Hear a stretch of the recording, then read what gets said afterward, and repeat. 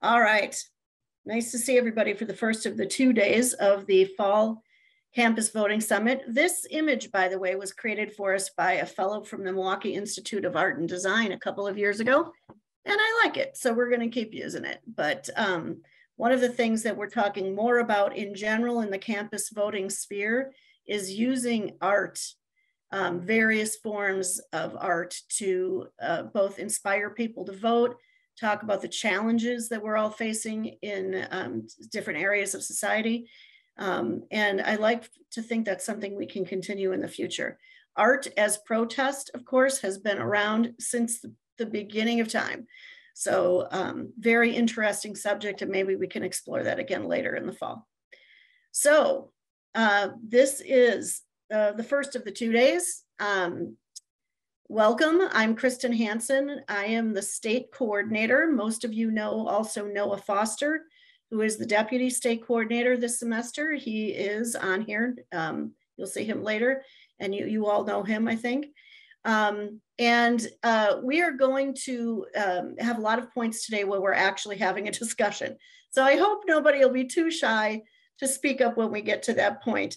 The point of a summit is to have an actual conversation. So we're going to hope that we can do that. We're going to talk about a little bit of voter registration. Most of you have done the election law training with me already. If you haven't, you will. So I'm just going to touch on a few things that are very specific to students and that have changed recently.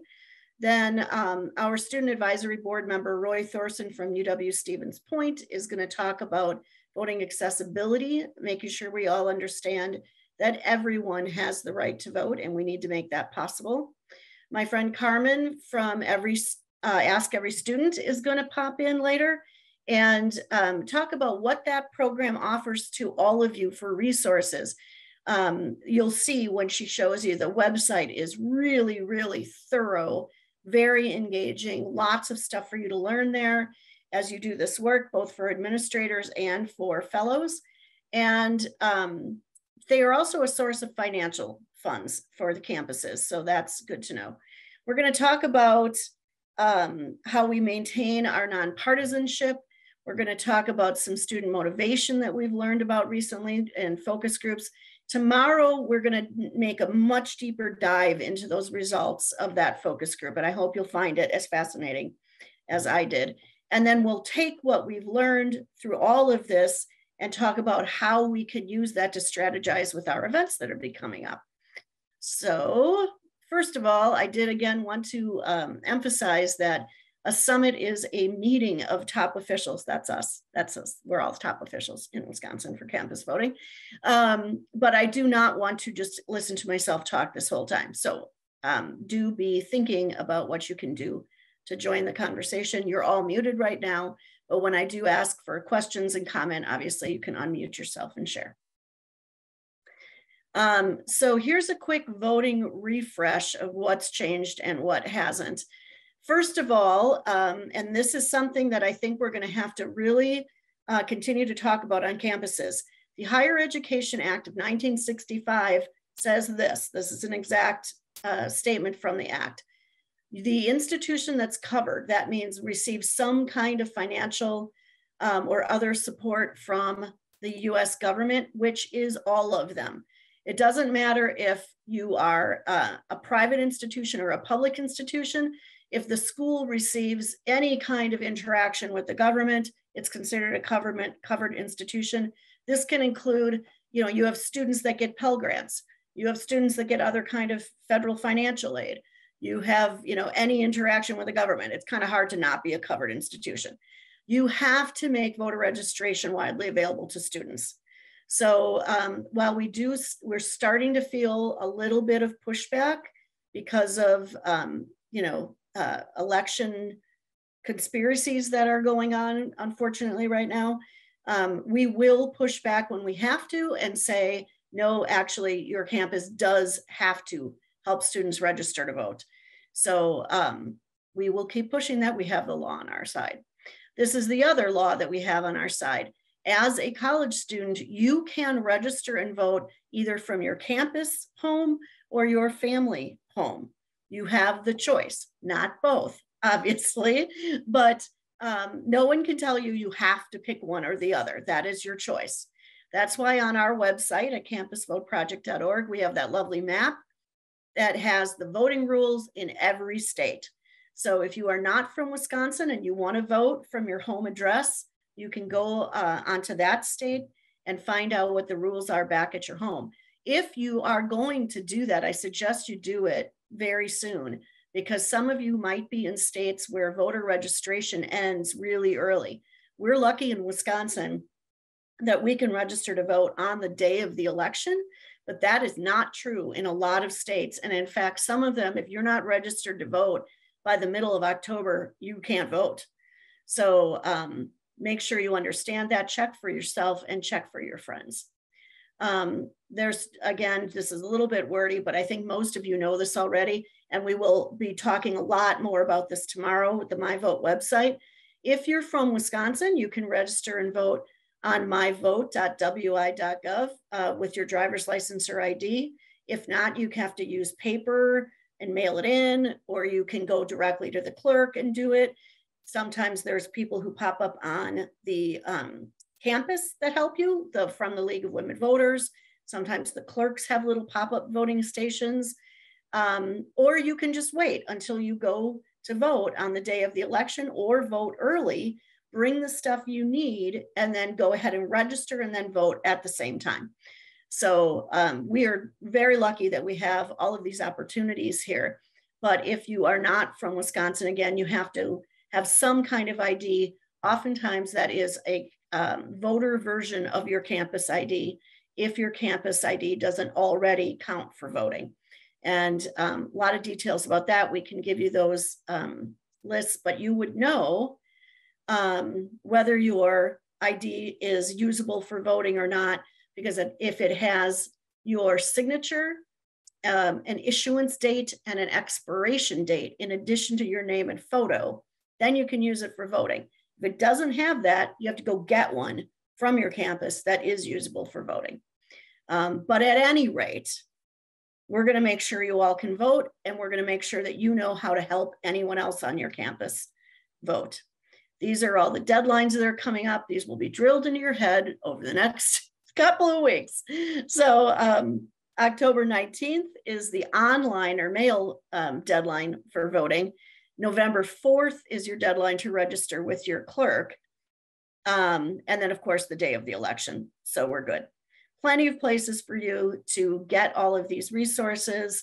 If you ever have any questions about any of this, you can ask me, you can ask Noah, and you can call the wonderful hotline. The voter protection hotline is 866-OUR-VOTE. You can always call there and get any information that you need, or talk through maybe a concern you have about something. So that is all good information for you. We will send you this slide deck, by the way, so you don't have to scramble and write things down. This is what I was talking about. The college IDs that are usable as voter IDs in the state of Wisconsin would have your picture, your name, your signature, an issuance date, and an expiration date that is not more than 2 years after the date of issuance.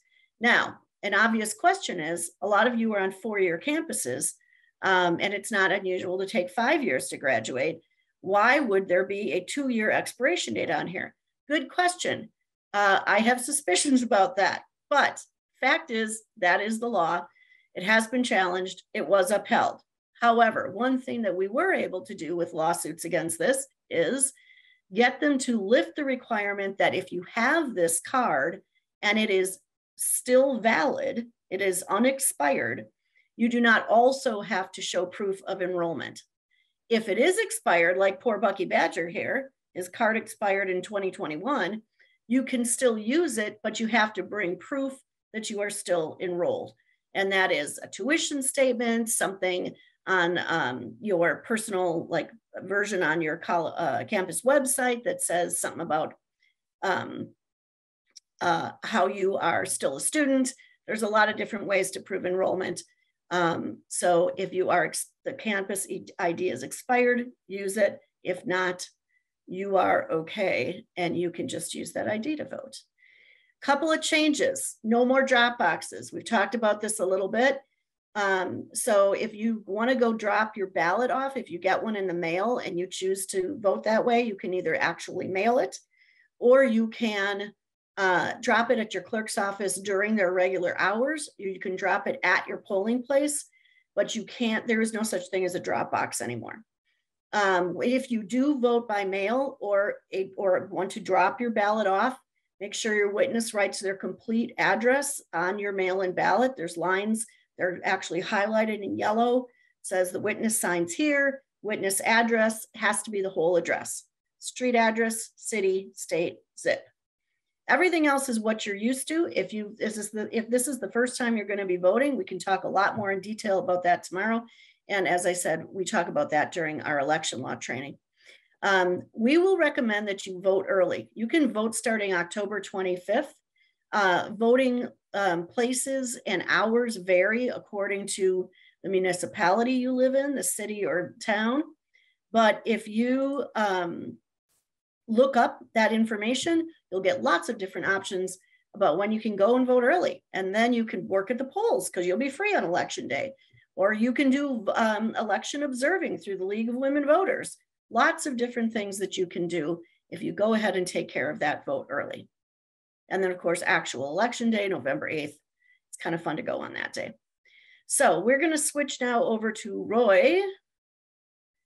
Roy, please unmute yourself. Yes, thank you, Kristen. And we'll start here. Awesome. So I'm going to be doing a presentation today, which I titled Voting is for Everyone. I think that it's really crucial for us to get this idea in our heads and then understand how we can kind of implement this idea in our efforts as we register people to vote and then do some other voter engagement efforts. So I wanted to give you a bit of information about me. I am a senior at the University of Wisconsin Stevens Point campus. For the last 2 semesters, I was a democracy fellow, and then now I am a member of the Student Advisory Board through Campus Vote Project, and we essentially work on a national level to help the efforts that you guys are doing at your individual campuses. So I'm familiar with the work you guys are doing. I love doing this work, and I think that it's interesting and noble work to be done. But today I'm speaking to you a little bit more in my capacity also as a disabled voter. I have a disability where I am in a wheelchair, so I have a real life understanding of how some accessibility concerns are definitely relevant to voting, especially for college students. So I hope to kind of bring some of that real life experience in. Today, I'm going to discuss disabilities and their relevance to voting. We'll get into like the definition of disability and then how this can impact student voters in regards to their voting experience. I will then discuss the current accommodations that we have in place. We together will kind of assess, whether or not those are enough and whether or not we're meeting the needs that are present. And then I'm going to discuss, what you can do walking away from here to kind of help with these issues. So when we look at disabilities, the most relevant piece of legislation for a definition is the Americans with Disabilities Act of 1990. And this act details a disability to be a physical or mental impairment which substantially limits one or more major life activities. So when we move away from like the legal jargon and reasoning behind this, what I really want you guys to take away is that it's not necessarily visible. There are disabilities that you don't see, such as, a hearing impairment or a vision impairment you may not be aware of at the start. There are those more common, like a wheelchair that you're familiar with, but it extends beyond that. I put a little picture here of a broken bone to even signify that it may be a temporary disability that a college student has. You may be out playing some tennis and break a leg, and that is going to impact your voting experience and fall under disabilities, and therefore bring into question some of these accommodation issues. So when we look at the national level, we have a lot of legislation in place to help with disability-related voting and accessibility issues. And that is the Help America Vote Act, the Voting Accessibility for Elderly and Handicapped Act, the Voting Rights Act of 1965, and the Americans with Disabilities Act. I think it's important to look at these and realize what the goals of them are. And that first one is equal access. So I think, it's very easy for the average individual to walk into a polling location and vote. But it is a lot different to have someone with a disability or an impairment that makes life harder and affects those everyday activities to vote. So having this equal access is the first key. The second one, I think, is independence. It's really nice to have a vote be completely yours. It is up to you. And I think that these pieces of legislation go to try and help with that. And again, we'll assess how well they do a bit later, but that's key two. And then key number three is a representative democracy. Our whole system is reliant on people voting and then those votes being counted towards the people that represent us. So if we have a democracy where people with disabilities can't vote, it is not representative, and therefore our democracy is not doing its job. So I think that's key number three, is that we have a representative democracy. Now, in place, we have some accommodations, and I want to highlight some of these. So the first one is electronic voting.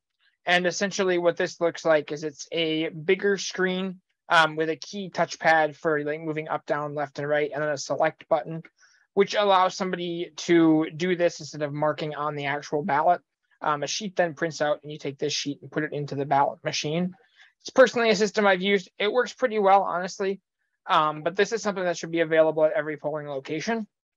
Then number two, this seems kind of basic, but it's really important, and that's an accessible location. So this means, access for wheelchairs with a lack of stairs. An example Kristen was telling me last week was that there was a polling location that had stairs, and it had an elevator option as well. But this draws serious questions about accessibility. If the elevator breaks down, all of a sudden, someone in a wheelchair may not have the ability to vote. And that's, quite frankly, just is not acceptable. The third one is personal assistance, and this ties into the fourth one, which is poll worker assistance. So the reason that you may need assistance is completely irrelevant. You absolutely have the right to help or to have someone help you vote at the polls. You can bring someone along that you know, and that's not a problem, or you can ask a poll worker for assistance if no one else is available. So you absolutely have that right to have someone help you vote, whether it's marking the ballot, whether it's getting in the location, anything like that. Then the last one is accessible ballots. This is kind of a broad idea, but it can stem to things like language. It can stem to things like Braille, but ultimately you need to have an accessible ballot that you can have access to and understand. So now I want to open it up for a little bit of discussion, like Kristen had talked about. And I want to know from you guys, is this enough? Do you think these accommodations meet the needs we're having? And if so, why? Do you maybe have an example or something like that? Feel free to unmute yourselves and share.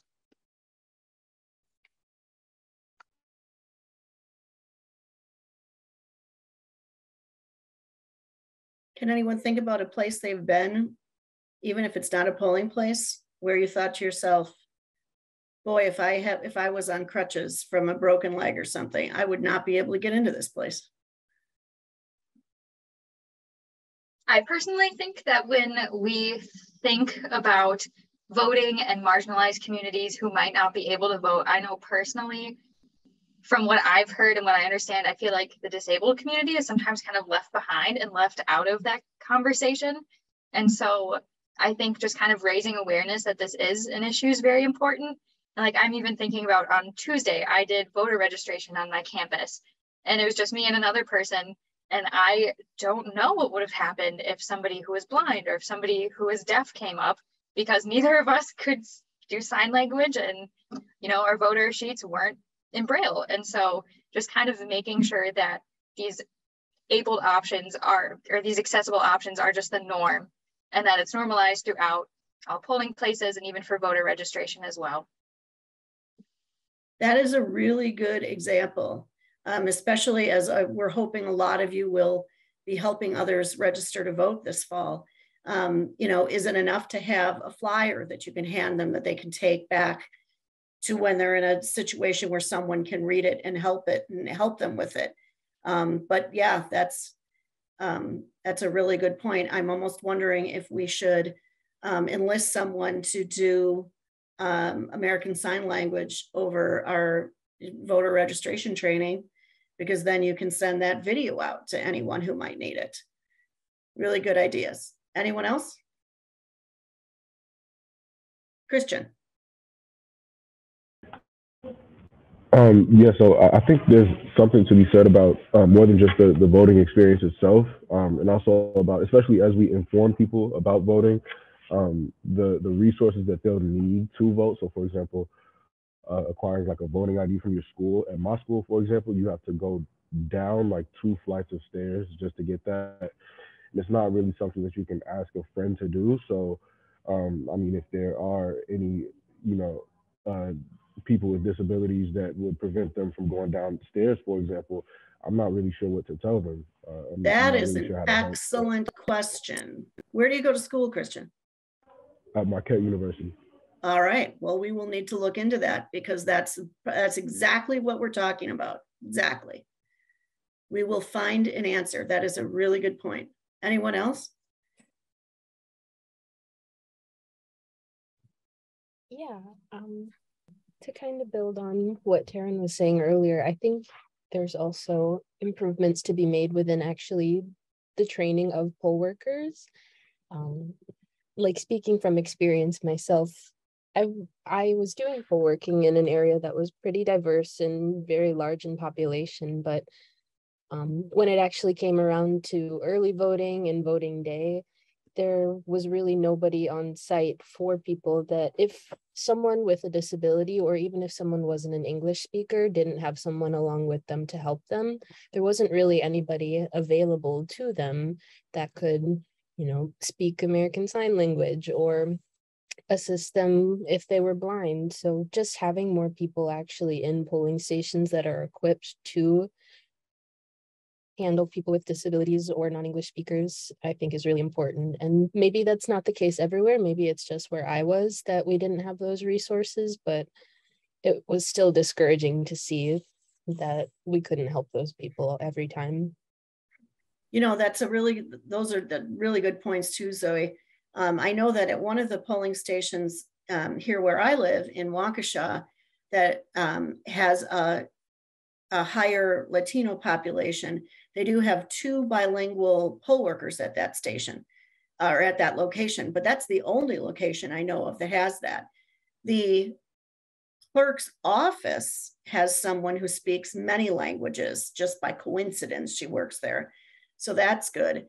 But their idea is that if someone would come in and need language help, the chief inspector would have to call the clerk. The clerk would send someone over or talk to them on the phone or something. So it's not a perfect system. I mean, that's just another really good point. Another reason why we need to recruit more bilingual poll workers. So that's a really good point. Thank you, Zoe. Anything else before we move on? Hi, everyone. Hi. Hello. I think some folks in the virtual room already know I'm very passionate about improving access to voting for folks with disabilities. My name is Carmen Lopez. I actually work for the Students Learn, Students Vote Coalition. And one of our missions this year was to create a guide for improving accessibility. And so I just popped it in the chat. I highly recommend y'all check it out.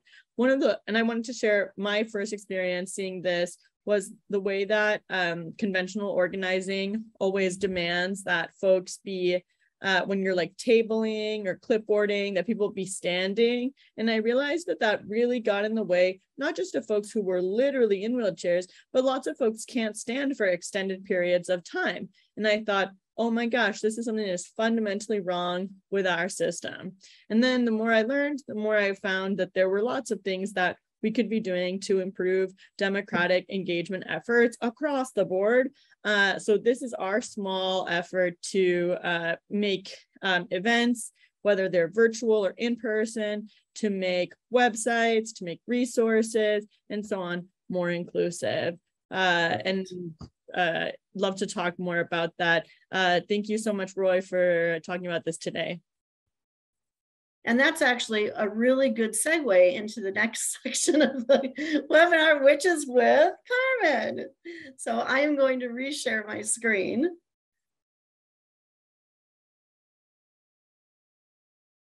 Oh, sorry, Roy's not done. Roy, finish your part first. I was wondering if I went over on time too much. So that, yeah, those are some great insights. I really like those, and I'm glad to see that we're being cognizant of that in society. So I'm really happy to hear that. I wanted to highlight a recent concern that Kristen kind of already brought up, which is the Teigen versus Wisconsin Elections Commission's case. This was a Wisconsin Supreme Court case recently handed down to the state of Wisconsin regarding the drop boxes and regarding other people handling your ballot. And this case ruled that, no one else can hand in your ballot. You cannot have drop boxes, which is unfortunate for the whole population, but it's even more relevant to those people with disabilities. The Voting Rights Act and whatnot allow people with disabilities to have help. So as a disabled person, someone can hand in my ballot. Yet this court case decides opposite of that and contrary to federal law. So there are currently cases going through the court system to kind of help clarify this. But I think it goes to show that not a lot of people in society are either aware of or that interested in those accessibility concerns. So this, I just think, goes to show kind of the overall theme of what we've been saying regarding accessibility concerns. Absolutely.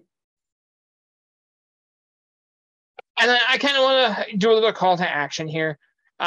When I was making this presentation, my main goal was for you guys to walk away knowing a little bit more or one extra thing about accessibility than when you came here. And I know that's true for me. Brought up about like the tabling events, a lot of stuff I had never thought about the tabling events we do at Stevens Point. So I can say that's true for me, and I hope it's true for you as well. So now my call to action is go away and use some of this. Make a more accessible event at your campus. Help someone out on, a election day, tell them what their rights are, help them cast their ballot. Because ultimately each little step we take is helping a person vote. And that's why we're all here. Thank you so much, Roy. That was really great. And I think you did give everyone something to think about, and all of us some things that we need to make some adjustments in how we're helping folks register and vote, and even how we're doing events on campus, which we're going to talk more about later this afternoon. And now we will segue over to Carmen. This again makes a lot of sense of what we were just talking about. How can you make sure that you literally are asking every student whether they want to register to vote? And Carmen, take it away. Awesome. Thank you so much. Hi, everyone. Thank you for joining us. Again, I'm Carmen Lopez, and I'm the program manager for Ask Every Student. This is a national joint initiative of the Students Learn, Students Vote Coalition, my employer, but we're also led by the Campus Vote Project. Thank you so much, Kristen, for sitting on our steering committee and for having me here today, NASPA, and the All on Campus Democracy Challenge. Today, I'm going to share a couple of different tools, not next slide yet. Today, I'm going to share a couple of different tools about how you can level up your efforts and by using the tools and frameworks. But first, start at the beginning. We are literally called Ask Every Student because we were aiming literally to ask the question, what would it take to ask every student at our institution to participate in our democracy? This is a question that your institution is literally legally obligated to ask itself, as Kristen mentioned at the beginning of our time together today, by the Higher Education Act. So we set upon answering this question by building this community of practice, this Who is Ask Every Student. The Ask Every Student community of practice involves students, faculty, administrators, volunteers, nonprofit professionals, and more. We collaborate with and support more than 285 campuses across 40 states and the District of Columbia. And we do so alongside 50 national nonprofits, including plus those 4 amazing steering committee organizations. Our nonprofit partners range from the large national organizations with local representatives like we see here, and to small local community-based nonprofits. And the campuses we work with, a lot of your campuses here today are campuses that we work with, but really there's no campus that's too big or too small, too rural or too urban. All institutions, minority serving institutions, whatever your campus looks like, we work with folks like you. Collectively, the campuses we work with actually enroll more than 4 million students. So we're definitely talking about several of many thousands of those students.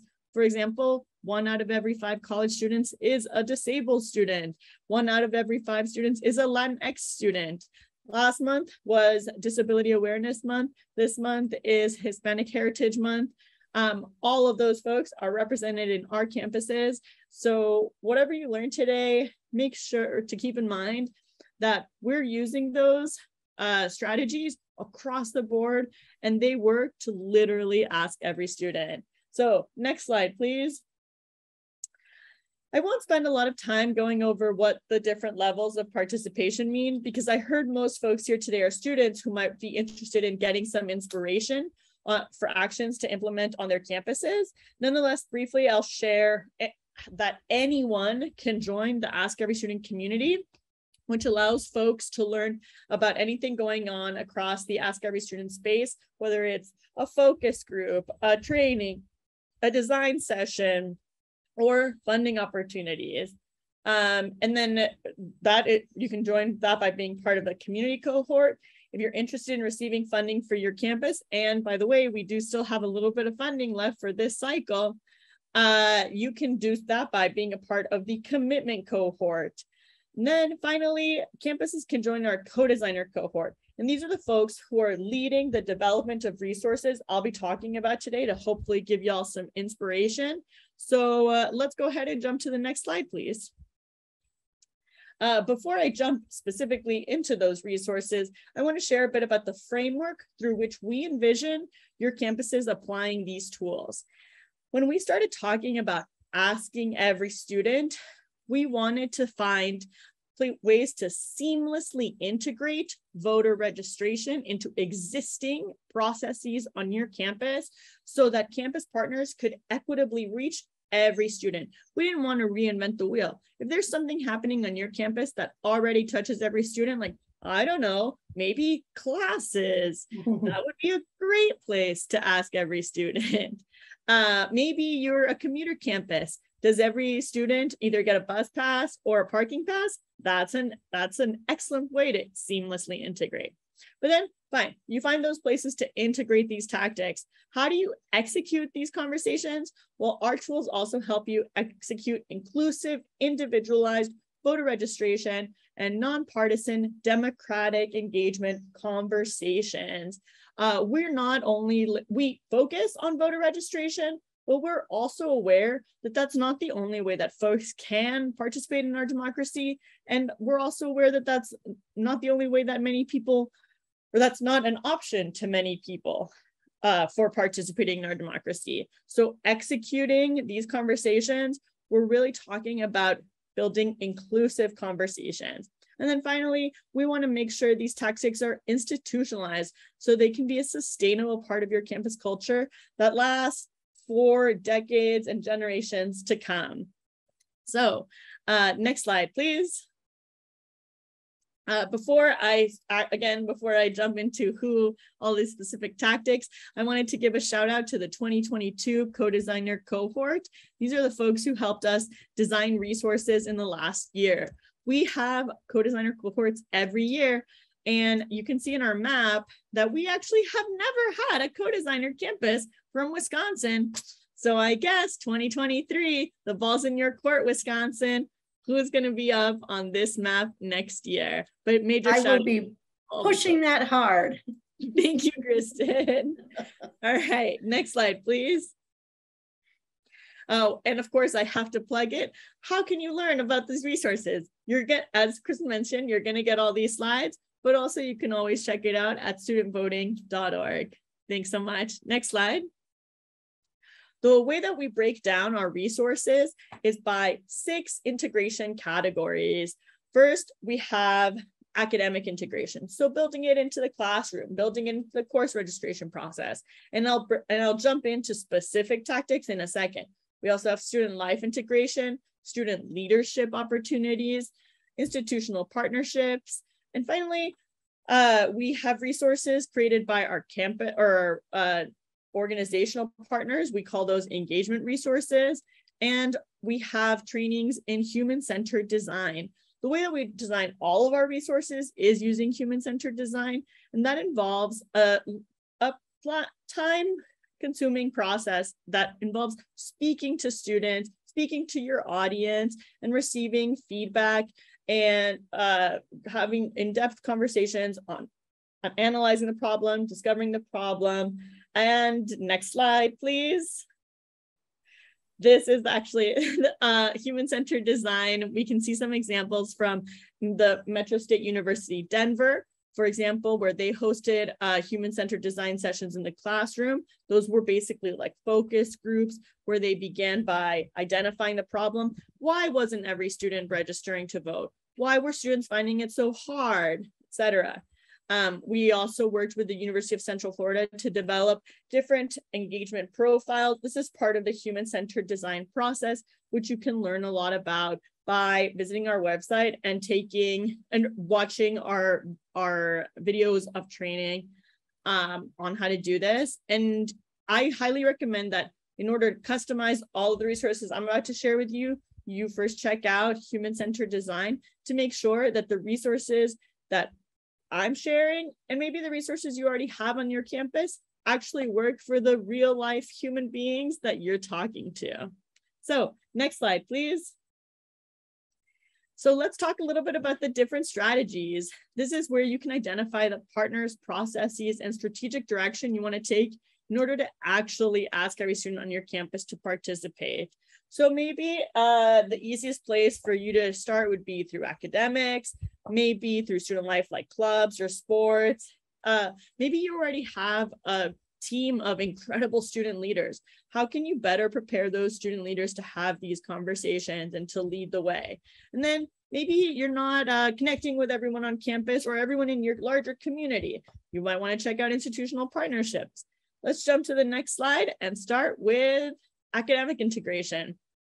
I'm going to go just basically read here through a list of the different resources and give you a little bit of a hint about what they are like and what they look like. But highly recommend you head to the website to learn more. And at the end of this presentation, you'll see a slide and I'll share my contact information and our human-centered designer, our resources and campus support manager, Maddie Wolf's information, who can help you really customize these resources for your campus. But anyway, back to academic integration. Number one, a faculty champions guide. You wouldn't believe the amount of interest we've received from this, from campuses who want to engage with their faculty, but they're not really sure how to start the conversation, or if they've already started the conversation, asking their faculty to bring voter registration, voter education into the classroom, but it hasn't gone super well. Well, something like the Voter Champions Guide might be the way to do it. And then Miami-Dade College developed a very specific course that trains their faculty in how to do this. So you can also check out the real lived example from Miami-Dade College. And then other campuses held focus groups with their faculty and sent out a bunch of surveys to find out what kind of work worked for their faculty. So you can also learn about what the faculty on your campus might be more receptive to, because it really varies a lot. Like depending on the type of campus, depending on the workload of the professor, you might want to have a couple of different levels of engagement. Additionally, for actual in the classroom engagement, we've developed a Canvas-based learning management system module. Anybody, whether or not your campus uses Canvas, can access the Canvas Commons to see the learning management system module, and you can actually duplicate it and bring it to your own campus, whether you use Blackboard or whatever LMS system you all use. And then We also have the guide that Columbia College Chicago uses for their class visits. Columbia College Chicago enrolls between 6,000 and 7,000 students a year. And last year in 2021, during their first semester efforts, they actually registered 1,645 students through these class visits. So you got to check out their strategies. They really work. And part of their strategies were by using presentations and the civic engagement packet that helped students figure out how they should be or how they plan to engage civically, whether or not it was just with voter registration. Maybe they also wanted to volunteer. Maybe they wanted to volunteer with the elections office, or even more in a partisan way. Any way that they wanted to participate, a civic engagement packet presents all of those options. Finally, really important and really rising that we're seeing in the academic integration is voter registration as an option as a part of the course registration process. MICA, the Maryland Institute College of Art, has actually been working on this for over 2 years. And they figured out the first year that it didn't actually go so well when they tried to ask students to register to vote after they had finished the course registration process. They found that a lot of students didn't actually respond very well to course registration to voter registration after they hadn't gotten into the classes that they wanted. And I think that this is a problem that occurs in a lot of places. A lot of campuses aren't actually able to, or a lot of students aren't actually able to get every class that they want. So at the end of the process, does it make a lot of sense to then also ask them to register to vote? Maybe not. And what the school was then able to do is make it a part of the course catalog process. So in order to access the course catalog, they had to acknowledge that they had seen and been able to register to vote if they wanted. I'm so sorry. Can you guys hear the lawnmower? No? Okay, great. I'll just keep yelling then. I just want to make sure you can hear me. All right, next slide, please. Thank you so much. And then now we have student life integration. Student life integration has been really successful at Stony Brook University as part of their orientation integration. And they have actually done 100%. I'm sorry, this one second, please.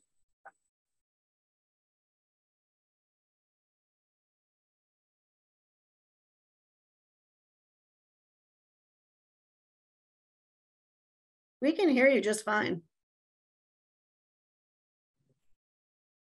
Sorry, they just now started right next to it. Anyway, sorry about that, you guys. Wow, sometimes life. Huh? Okay, back to student life integration. All right, so huge shout out to Stony Brook University in New York, which actually had 100% rate of asking students through their orientation integration process. And a big way they were able to do that is by first achieving 100% student athlete registration. So I highly recommend you check out their tool on our website to learn how to involve athletes, how to integrate it as part of orientation, and how to achieve 100%. Yeah, I know, I'm like still super amped about it. And then also as part of student life integration, we created a voting as a student 101 presentation that any student can take and add and use in any part of student life. So maybe like presenting it to a club, presenting it to their sports team, presenting it to like a fellowship group on campus, or even in their class, their own class. So that presentation, which we've had on our website since 2020, has been one of the most popular resources. So I highly recommend everyone check it out. And then last part of student life integration, we have a civic engagement packet that folks can use, anybody can use print a couple copies or just do virtually to help students plan out, again, offering different ways to engage civically beyond voter registration. So student life integration prepares students, faculty, and other campus leaders to bring in the voter registration and democratic engagement process all across the student life board. Oh my God, next slide, please. All right, student leadership opportunities. I'm actually very excited about these, in part because for me, it was a big discovery earlier this year. I don't know if the pandemic time, maybe it was this year, maybe it was 3 years ago. I'm not sure, but a couple of time ago, I did a bunch of research on how federal work study works. And it turns out that the federal government actually requires that 7% of federal work study funds be used for civic or community engagement. So your campus FWS jobs should at least 7% of them be about engaging with the community or engaging civically. And one of our campuses, Northampton Community College in Northampton, Pennsylvania, actually was able to revolutionize their federal work study program by learning that this was the law and the ways that that law works, and then how they actually execute it by having the job poster, the recruitment flyer, interview questions, and then just the day-to-day responsibilities of those students is all part of our federal work study toolkit. On the other hand, there are schools that maybe you're not ready to have like the staff to manage the federal work study employees, right? So maybe it'd be better to have something like voting ambassadors that have fewer responsibilities. So Carnegie Mellon University, what they did was actually create an opportunity for like 30 students rather than a few students to take to make a commitment and receive a small stipend to work about 10 hours over the course of the whole year. They spent 2 hours taking a training class during which they also received a free lunch. And then they, during those 2 hours, they learned how to register voters and how to make classroom announcements. And then they served as ambassadors in their own existing lives and communities. So they didn't have to like do anything new. They didn't have to go to any new classes. They didn't have to join any new clubs. They didn't have to make announcements to any new sports teams. They just served as ambassadors in their own community. So whether you want to give students leadership opportunities that go from the, regular semester-long position to an occasional, just a 10-hour for the whole year commitment, these are some great resources available. Whether you want to implement them this year, next year, hey, FAFSA and federal work study, that's been federal law for a long time, and you can bet it's also going to be next year. And then finally, also as part of the student life or student leadership opportunities, we have been working with the incredible Minnesota-based Lead MN on an online platform that trains students to be activists in their community. So this is very similar to what I mentioned earlier about the learning management system module that provided information more in the, like specifically about voting. This training resource provides information about how to be an activist, how to be an organizer, and has template slides and a conversation guide. So head to our website to check it out, and you can integrate that in your training of the volunteers on your campus, or maybe even to augment your own training as an organizer or an activist. Next slide, please. And then finally, our last section of integration is through institutional partnerships. Number one, coalition building. My goodness, coalitions. They are very hard to build. They are very hard to maintain, but they are so important for success on your campus. And I'm seeing a couple of head nodding, and I think that's because I can imagine folks have had some experience, maybe either difficulty of launching, or especially now in the we come back to campus after the pandemic, with actually maintaining these coalitions, because the clubs that were leading them may not have sustained throughout the pandemic. Yeah.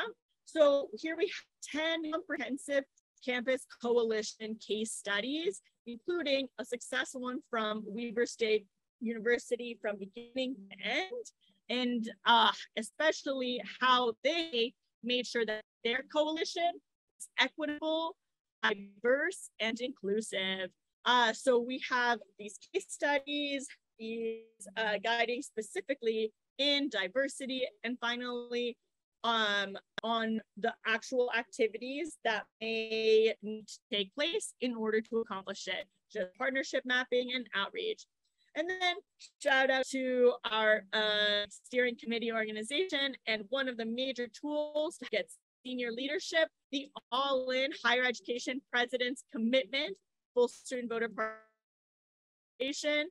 Cannot plug them enough. If your school doesn't have a lot of like higher up leadership support, we will connect you with our partners at All In. They're so good at that sweet talk. I don't know how they do it, but they get presidents to sign up all the time. And once the president signs up, it's pretty good leverage to get everyone else to do it too. Finally, from Clark Atlanta University and Virginia Tech University, we have case studies on partnering with different folks right on your campus.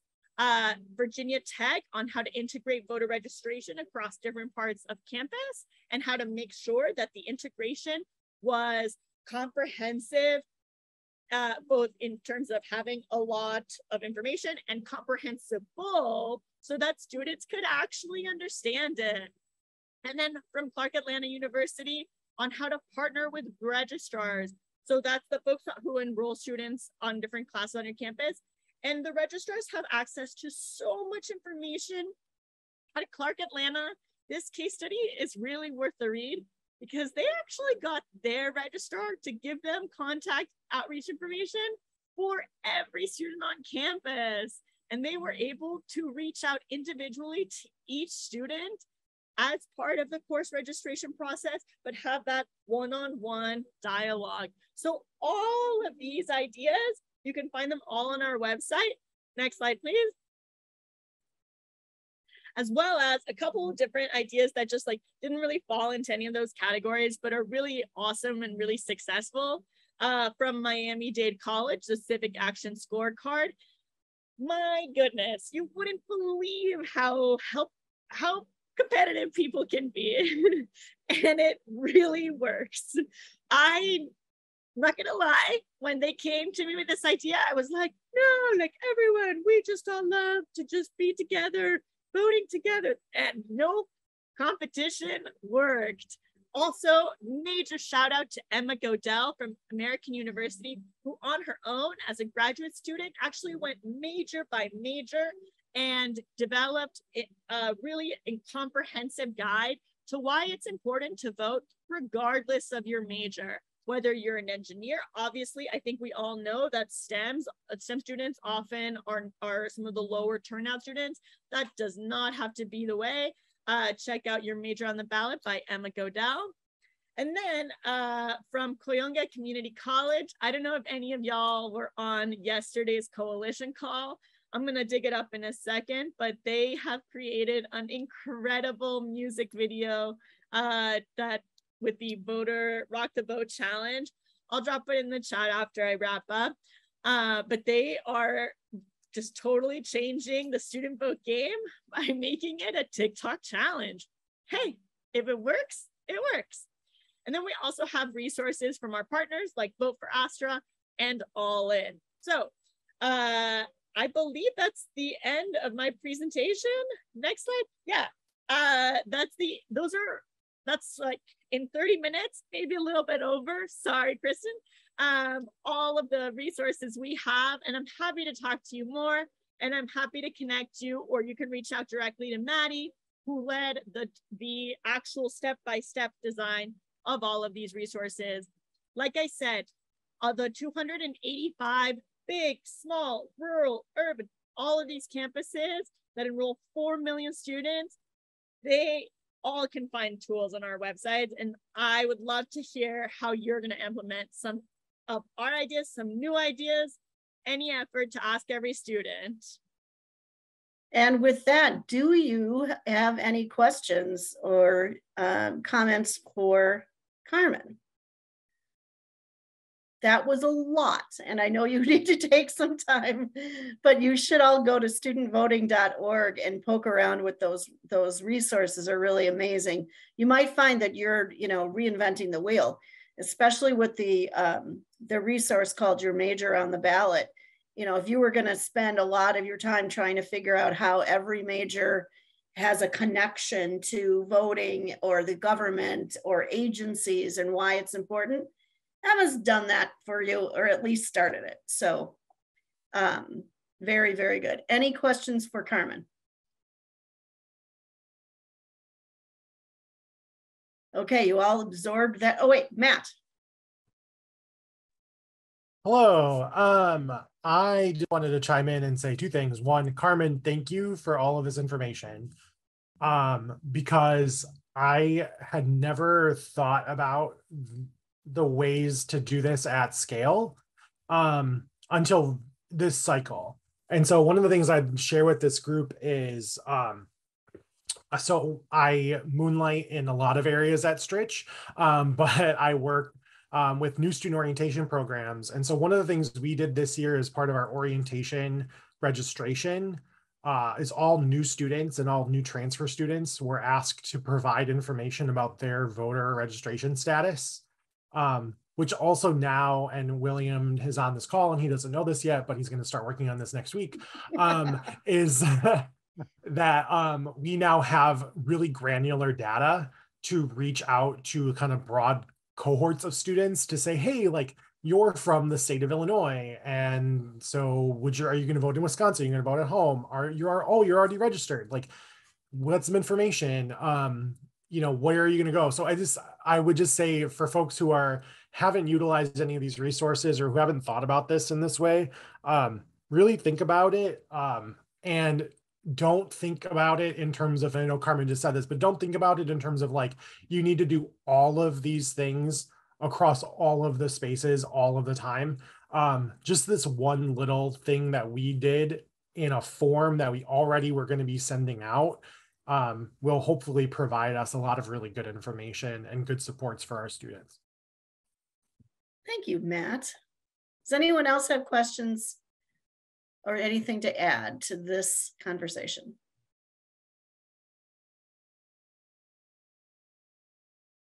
Okay, well, I hope you all wrote down Carmen's contact information. If not, like I said, you're going to get the slide deck and you can contact her there. But please do spend some time poking around on studentvoting.org, because that was, it's just, there's so much there. Let the people do it for you and then take the resources they've created. They do this for a living. All right, thank you so much, Carmen. Have a wonderful weekend. All right, we are gonna do one more segment and then we'll take a little break. So the Fair Elections Center and the Campus Vote Project is a program of the Fair Elections Center. We did actually hired an organization to do a focus group study with some college students. Now, we will go into this data much, much deeper tomorrow in Madison. But I wanted to quickly, before we start talking about the events that you ultimately will do, or social media campaigns, or whatever you're doing to literally inspire students to vote and get them to register to vote, what motivates them, what demotivates them, and what are the rules around what we can and cannot do as a nonprofit. So let's kind of set the table with this. So first, let's do the challenges first. And again, we're going to learn a lot more about this tomorrow, but a full 41% of the students in this focus group said that the belief that voting doesn't change anything keeps them from voting. So the counter to that, and what one of the many, many things that we can share that will persuade them that that's not true, is that in 2020, we had the highest percentage of young voters ever, 66%. Now, as a loyal employee of the Campus Vote Project, I'm going to tell you, I think that's due to us. But ask every student, all in, all of these great organizations helping students vote has made a difference. So in 2020, we had the highest percentage of young voters ever, and the youngest and most diverse Congress ever was elected.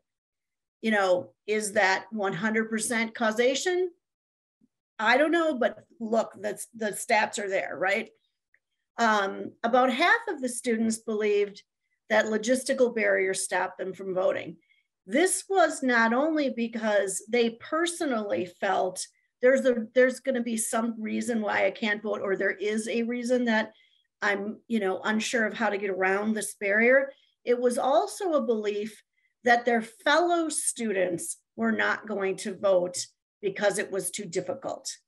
So it's kind of a double problem there. So one of the things that we have going for us in Wisconsin is that website, myvote.wi.gov, is the official government website, and it is so handy, so easy to use, has so much information on it. One of the things we're going to be talking about tomorrow is the resources that you can either create yourself on your campus or that we will create for you. Get that website out there. We can give you the QR code, make it super easy. You could put it on stickers, you can put it on buttons, you can put it on cards to hand out. This is just the easiest thing that you can do. Now, for some folks, is it going to take still some digging to figure out exactly how to register? Sure, but it's there. So we're really, really happy about that. Also, most, if not all, of the campuses in Wisconsin have a page on their websites dedicated to voter instruction and voter information. That's very important. And we want all of the fellows to have business cards with their contact information that they can hand out when they do campus visits or tabling, but also have the links to My Vote on there, maybe the URL for the page on your campus website. We'll figure that all out, and we will print those business cards and have them shipped directly to you. The other reason that students might not vote is because they feel disconnected from their own elected officials. And they also are unsure about the candidate options. So you've got the folks who are currently in place, who are currently elected, who are supposed to be representing you as a constituent. And then you've also got the candidates that are your choices in any particular election. Not sure about both of those things. So one of the things that campuses can do, and I know Cardinal Stritch did this recently, was to bring elected officials to your campus. I think La Crosse also had some listening sessions. Current elected officials, invite them to come and have a conversation with some students, so that you can really talk to each other, ask questions. They can understand your concerns. You can understand the challenges they have as an elected official, to really start to open up that whole relationship. And then also to try to bring some of the candidates to campus. There might be some who just, you happen to hear there's going to be a rally or a debate or something that's happening on your campus. You can also work with your student Dems, your student Republicans, your associations that might, for whatever reason, want to bring a candidate in. The only thing you have to remember, which we'll talk more about later, is that if you are involved with bringing candidates to campus, or if you're going to share information about a candidate being on campus, You have to be fair about it. You can't invite one party's candidate and not the other. Not saying they're always going to show up, but you at least have to extend the invitation. And that is how we do that. The other thing is, of course, helping students to see what roles are you going to be voting for in November or October, if you vote early. What roles are you going to be voting for? Who are these candidates? What are your choices? Again, back to myvote.wi.gov, that website has where you can put in your address and look and see what your ballot literally looks like.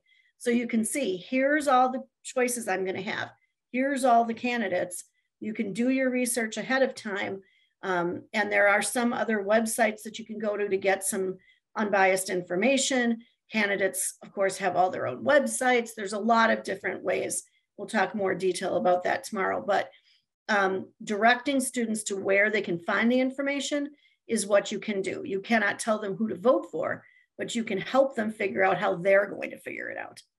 So if you want to unmute yourself, or if anyone wants to drop something in the chat, for these 3 challenges in particular, are there any other ways you can think of that we can overcome these?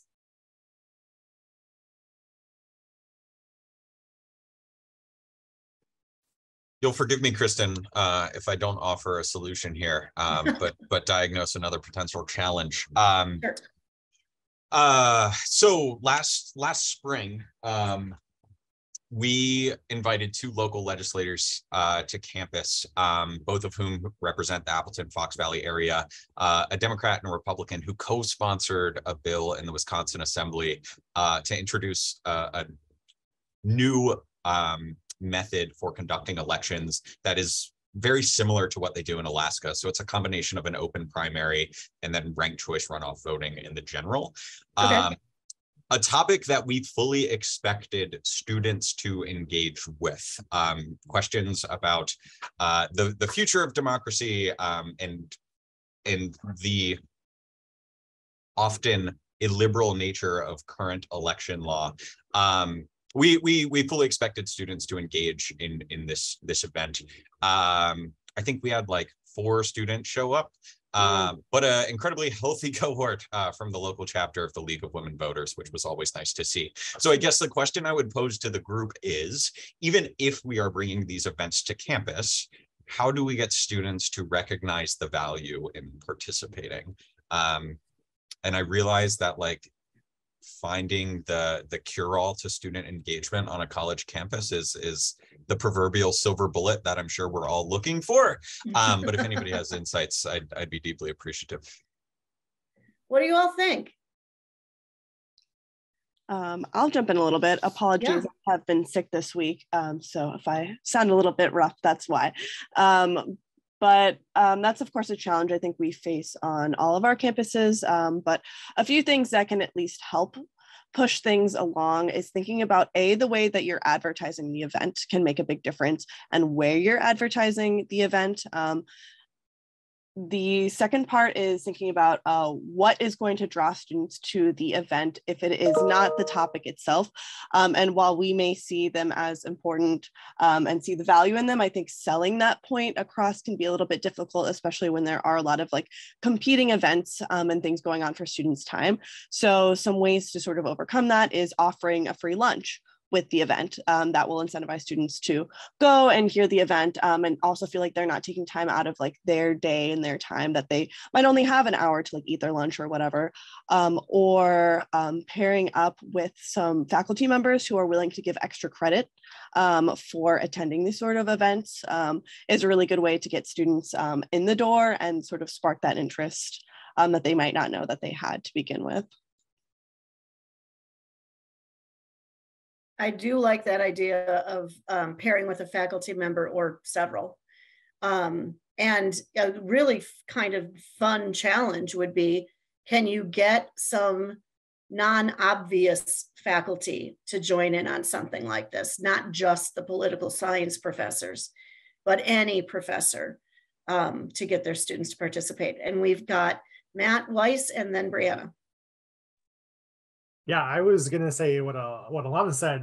When we did this in the spring this past semester, we trying to remember how exactly we got involved in that, because it wasn't my choice. I remember that part.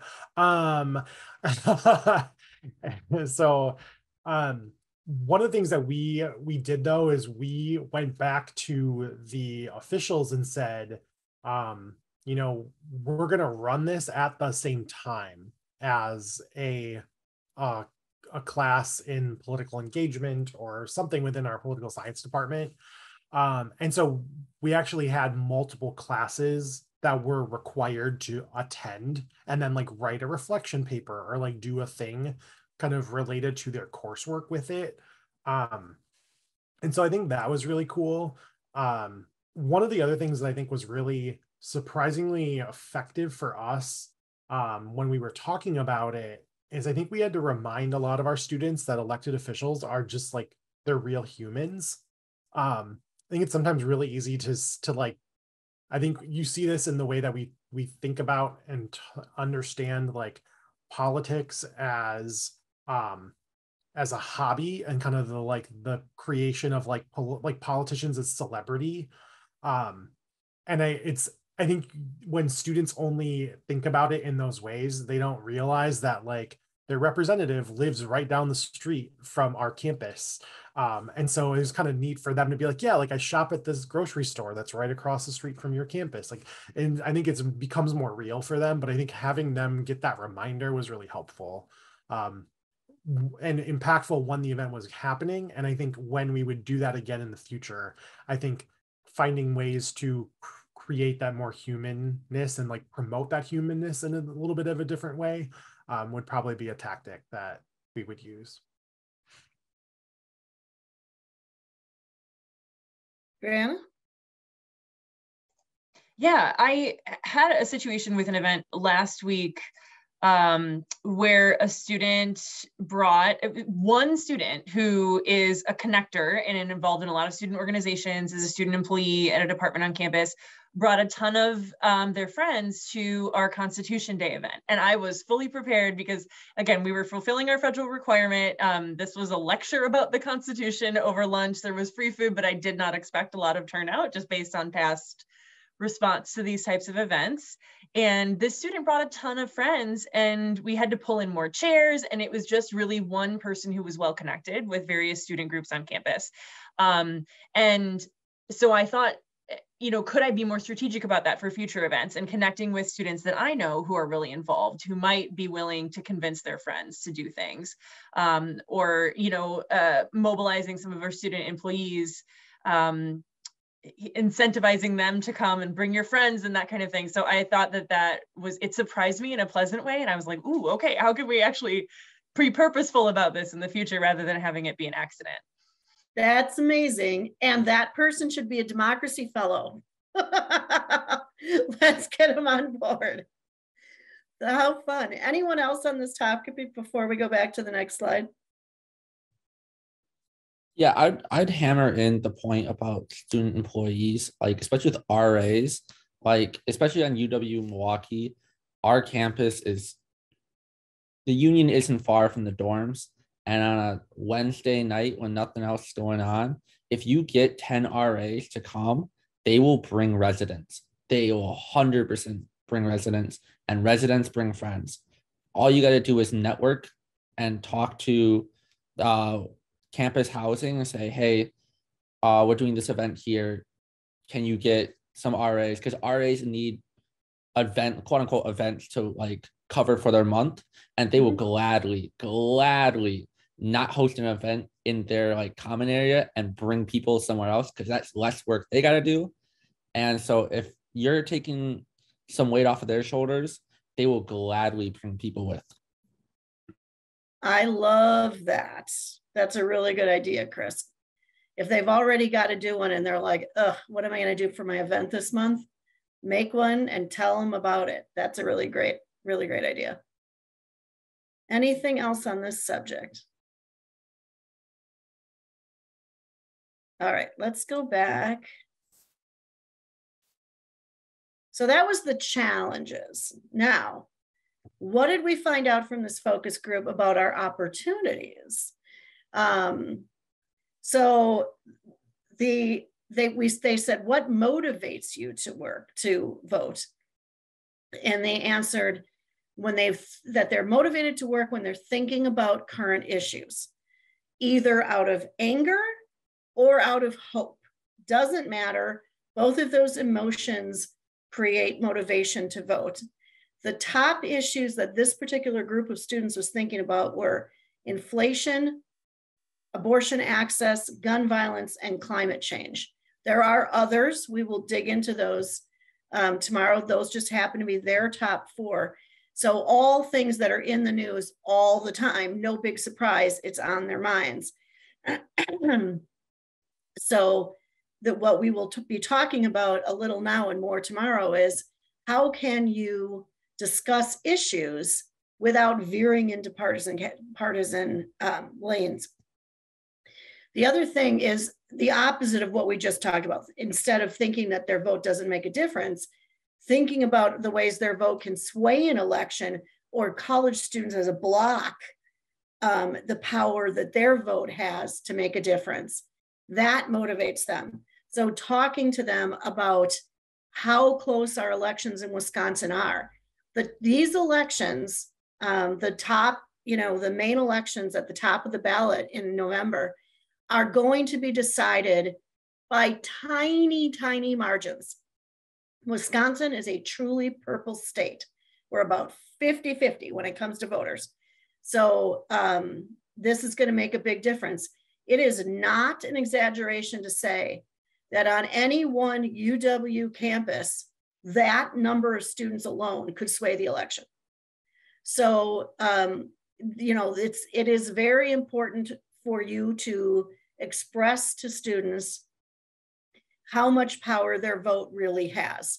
Some of this is because a lot of them are new voters. So makes a big difference. We're pulling in a whole bunch of new voters. My dream is, can we get turnout in this election that matches or comes close to matching the turnout in a presidential year? We're always talking about every year, every vote.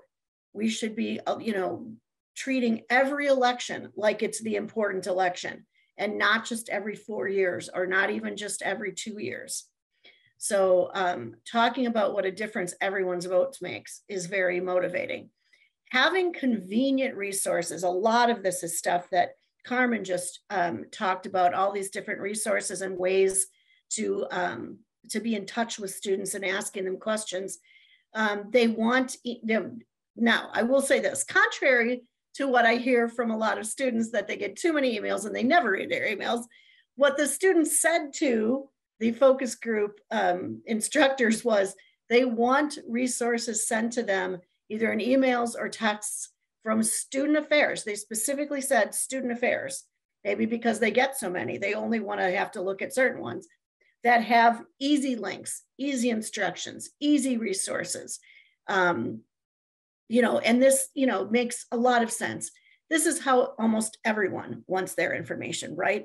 Accessible, sent right to them, simple instructions. If there is a photo of something that you're talking about, like when I was talking about, this is where on the ballot you have to make sure your witness puts their contact or puts their address before you mail in your ballot. A picture of what that looks like is handy. Videos. Hopefully you all aren't afraid to make videos with your phones. It does not have to be fancy. It's actually even more effective if it's just you and your phone saying, I just registered to vote and it took 5 minutes and this is how I did it. Easy instructions. Some of the campuses, not a lot, but some of them, the larger campuses, will have their clerks actually come to campus and have early voting days, have registration days. That's really amazing. Make sure you're in touch with whoever on campus is in charge of scheduling that. And we really encourage all of you as fellows and as campus administrators to touch base with your clerks. Call them up and introduce yourself. If you don't already know, find out when they're going to be on campus so you can tell people. Early voting stations are possible in some areas, not all. But this is something that, again, just makes it really, really easy. And lastly, those empowering messages, the empowering messages can motivate students to vote. When they hear empowering messages from anyone on social media, on billboards, in posters on campus, from other people, that does get them starting to get motivated about voting. So before we go to a break, what are some of these empowering messages that you can think of or have heard that you thought were particularly good?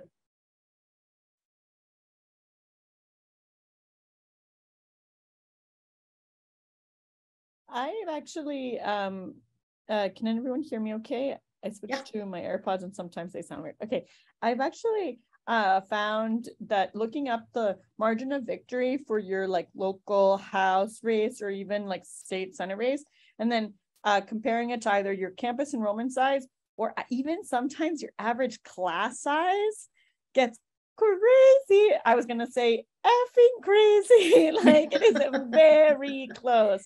So, you know, take a minute, go on Ballotpedia and check out the margin of victory for the last few races or whatever, and check out your average class enrollment or your class size, and you'll find, I bet you'll find the numbers are like, it's not only that your school can win a race, your school can flip a race.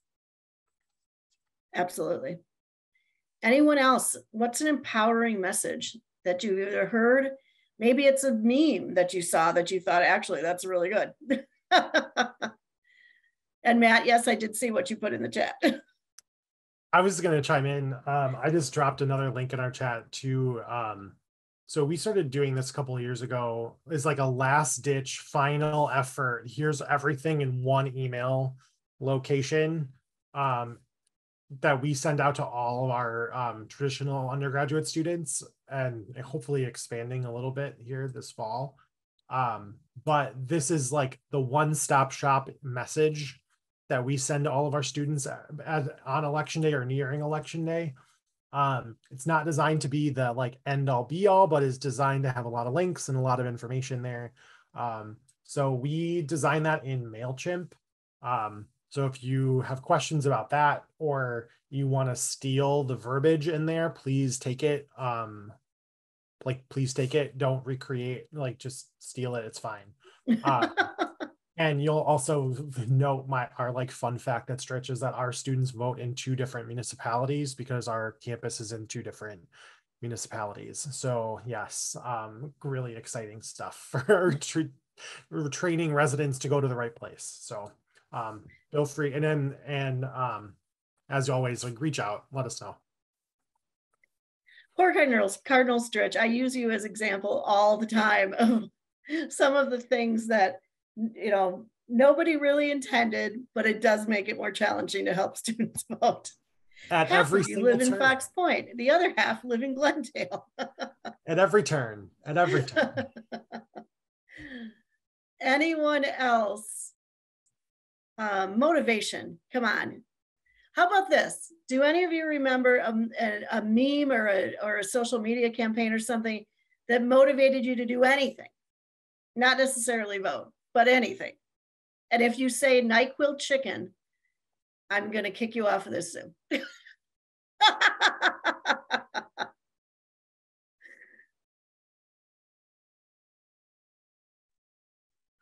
I heard something in one of my videos when I was doing homework this morning, and it said, it is harder to be kind than it is.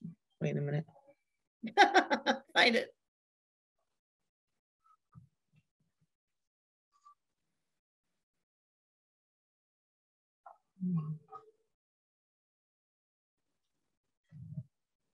It is harder to be kind than to be clever. And that kind of kindness motivates.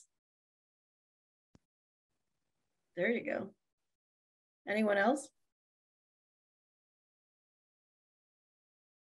We don't want it to be hard, but it shouldn't be that hard for you to be kind. Come on, man. Everyone who's helping other people register to vote, I'm giving you all kindness points. All right, Abby, I know you just joined us, but we are going to take a little bit of a break. It's 2:27. Let's just take a 3-minute stand up, stretch, get a glass of water, do whatever you need to do. And I will see you at 2:30. Resume recording and share my screen. So we will practice some more tomorrow with these kind of motivational messages and ideas about social media campaigns and other kinds of events. But glad we had a little opportunity to think about that. Now, you all have heard me say, and heard Noah say, and heard Cassie say, and heard all of us say a million times that we are pro-voter, but we must remain nonpartisan. And I just wanted to kind of explain what that means. And, you know, other than because we just love democracy, why are we so concerned about this? And all of these things apply to your campuses as well, which is why they, in addition to just the fact that they want everyone to vote and register to vote, legally, we really have to stay in our lane. So the Campus Vote Project and the Fair Elections Center, which is our parent corporation, is a public charity under the IRS code 501c3. If you continue in this work and you get a job with an advocacy group or a nonprofit of some other kind, you're going to hear this a lot. C3s and C4s and C27s and all, or 527s and all of these different kinds of organizations. But what does that actually mean? This is what it means. So can you all see the website here? I hope I did that right. I think so. A 501c3 charity is a public charity for whom donations are tax deductible. So that means if I give a donation to the Fair Election Center, I get a tax deduction for making that donation. The Fair Election Center on their part does not pay taxes. It's tax exempt. As a public charity, it can do very limited lobbying for or against legislation, very limited supporter opposition to ballot measures. And everything it does has to be nonpartisan and cannot focus on a particular candidate. If you're a C4, you can do more unlimited lobbying and unlimited ballot supporter opposition. Main difference being, as a C4, your main mission has to be something that is charitable and for the social welfare. But you can do 49% of your stuff can be actually about getting someone elected or opposing a candidate or opposing a ballot issue. You will come into contact with students on your campus who are working for 501c4 organizations. There are also lots of organizations, big ones that you all have heard about, the ACLU, the Human Rights Campaign, gun measure campaigns. I'm trying to think of all of them now, that have C3 and C4 sides both. So some of those, like the League of Conservation Voters is another one. They have student interns on campuses who are working on their C4 side. So you might see some friends that are promoting specific candidates because they're working in that C4 lane. We are all working in the C3 lane. So we cannot do the same thing as some of the other student interns can do. We are all about democracy. We are all about making sure everyone is registered to vote. We are all about just, you know, engagement in voting and democracy and our constitutional rights. So just a few things here. if you want to educate candidates on issues, you must offer that information to all the candidates. So as fellows, if you would like to do a survey of students, find out what's important to them, and then offer that information to candidates or your elected officials and say, I thought you might be interested in learning what people on our campus care about. You have to give it to all of the candidates or all of the elected officials. You cannot just pick one party or another. If you want to sponsor a debate, you have to invite all of the candidates and make sure that they are given equal opportunities. The good example of this was Carroll University last spring did a debate. Well, it wasn't really a debate, it was a forum for school board candidates. It was very challenging to make sure all of them could come, or even if they got almost all of them, that would have been okay, but you have to invite all of them. You have to make sure you've discussed the options with all of them. If someone, isn't available and they know they were asked and they were given every opportunity and they can't make it, okay, fine. But you really, truly have to try to get everyone there. It is difficult sometimes because their schedules are crazy, but you really have to give equal opportunity to everyone. If you distribute voter guides, which, it's possible we could figure out how to do our own voter guide, we have to make sure that the candidates' views are expressed on a broad range of issues, and that you are showing the views of both candidates in an unbiased way. So you can't have a thing where you're like, oh, here's candidate A and candidate B. Candidate A loves puppies, candidate B hates puppies. You can't, you have to make it seem like you are honestly putting that person's position out in a way that they would appreciate what you said. It doesn't have to be like you're, seeming like you're promoting that candidate or that issue. It just has to be unbiased, not use words that make it very clear that you're really trying to push the voter one way or another. And we can talk again more in detail about that tomorrow when we're all together in person. You cannot, this is a big X here, we cannot distribute voter guides that compare candidates on issues of importance. C4s can do that, C3s cannot. So if you wanted to say, here's a voter guide that just has all the information, here's the candidates, here's where you can find out more about them, vote411.org, their websites. I don't know, we would see if we can find some other ones. Just so that someone can see who's running, you can do that. You cannot, or you could do just generally, here's a million different issues that the candidates are concerned about. You can't say, we're a charity that talks about clean water. So we're only gonna say, this candidate thinks this about clean water, this candidate thinks that about clean water. It makes it seem like too much like you are steering someone toward a specific candidate. I know that's a little squishy, but honestly, if we can't figure out a way to give you a printed guide or a virtual guide that has this exactly right, I'd rather not do it and let the students go to vote411.org, which is a website run by the League of Women Voters. Or we'll see if one of the campuses maybe puts out an unbiased voter guide. Apparently the University of Wisconsin at Madison did that several years ago and are looking at doing it again. And we'll find out about that and see if we can send that out to you.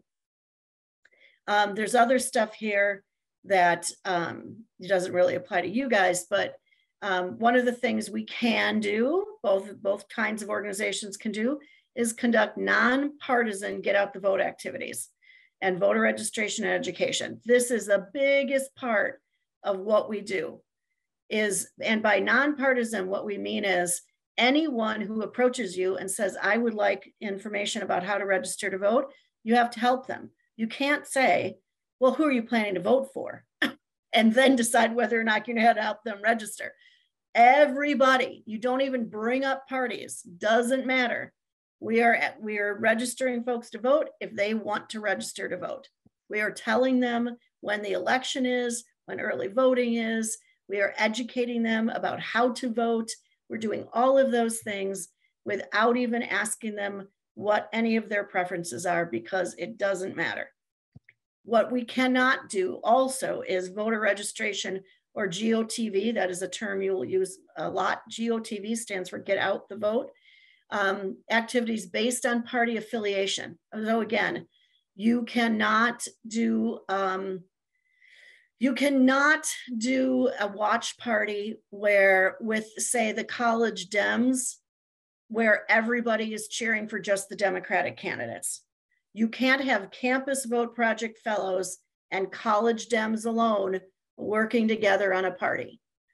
You can, if you know that college Dems and college Republicans, say, are both holding watch parties, you can tell students, you know, both of the clubs on campus are holding parties. You might want to look into it. You can tell them that, but you cannot coordinate with either one of the partisan type groups on campus.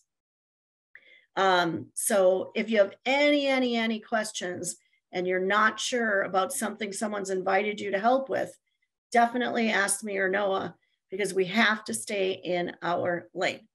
Non-partisan voter protection activities. This again is something we're going to be talking more about with our fellows, which is the poll observing program, either on your own or through the League of Women Voters. You can be trained to be an election observer, where you just go to a polling place, check in with the chief election inspector, and then watch and make sure that all of the rules around voting are being followed. You can do that. And we are there as a nonpartisan protection, voter protection person. That doesn't, and this again, big, huge, huge. We do not endorse candidates, period. You will never, ever see something that says this candidate was endorsed by the Fair Election Center or the Campus Vote Project. Never going to happen. C4s can do that. So again, if you've got friends on campus who are working for the League of Conservation Voters or Planned Parenthood or the ACLU or some other organizations that have a C4 side, or even more strong, they have a PAC, Political Action Committee, or they're working directly for the parties or the candidates, they can straight up say, the Human Rights Campaign is endorsing this candidate and we're having an event for you to come and meet that candidate. That is a perfectly fine thing for them to do. That is not something we will do. So I'm not saying that you as a person couldn't go to that event. If you hear about that event, knock yourself out. But you can't say, I'm here from the Campus Vote Project and we endorse this candidate too. No, cannot do it. Independent expenditures is not something you have to worry about. We are not giving any money to any candidates. Nope, not doing it. We're not paying for anything to do with those candidates. We're not doing any of this stuff. We're certainly not asking candidates to sign pledges on issues. We're not posting partisan political messages on our social media. You guys, if you would like to post something partisan and it is not while you're working as a fellow, you can, but you need to put on your social media bio that your personal opinions are not those of the Campus Vote Project or the Fair Election Center, to make it very, very clear. If you want to, if it's midnight and you're poking around on your phone and you want to say something partisan about a candidate, I can't stop you from doing that. You have free speech rights, but I can stop you from doing it while you are acting as a fellow, which means you are tabling. You are calling these, like you've set aside these hours, you consider these your work hours. Don't do anything partisan while you're working. Okay, are there any questions about that? I know it seems really squishy and the line seems very blurry sometimes. Yes, Brianna. Yes, so the Vote 411 website is a common one that's been shared in like the All In Challenge and all the other, you know, I see that all the time and often refer students to that, but there is one party of candidates and most of them have not responded to the questions on that website. So really, it's not a source for students to see both sides right now. Any thoughts on what we could recommend as an alternative? Yeah, that is a true statement. It is very unfortunate. What I've been told, and I honestly haven't checked this recently, but that in the place for some of the candidates who did not respond to the survey questions, they do list their social media accounts and their websites. So a student could go on there and go directly to their websites and hopefully see some ideas or policy positions. You can also go to their social media and see a lot more, you know, current information. Sometimes, honestly, just Googling them, what's been in the news lately. Another one I would send folks to is PolitiFact. PolitiFact has a website, I think it's politifact.org, where they have tons of information about candidates from every stripe that they have fact-checked with real journalists. So if somebody wonders, you know, if some statement a candidate supposedly made is true, you can look that up on PolitiFact. There is another one called Ballot Ready, I think. They have some information. You're nodding, yeah, okay. So, you know, you might want to poke around a little. I will say as we get closer to the election, local newspapers often try to do a version of a comparison. So you can direct students to that. Wasn't created by us. If it really seems fair, usually real journalists, try very hard to create some kind of a fair and unbiased comparison of candidates as we get closer to the election. So that might help. The other thing,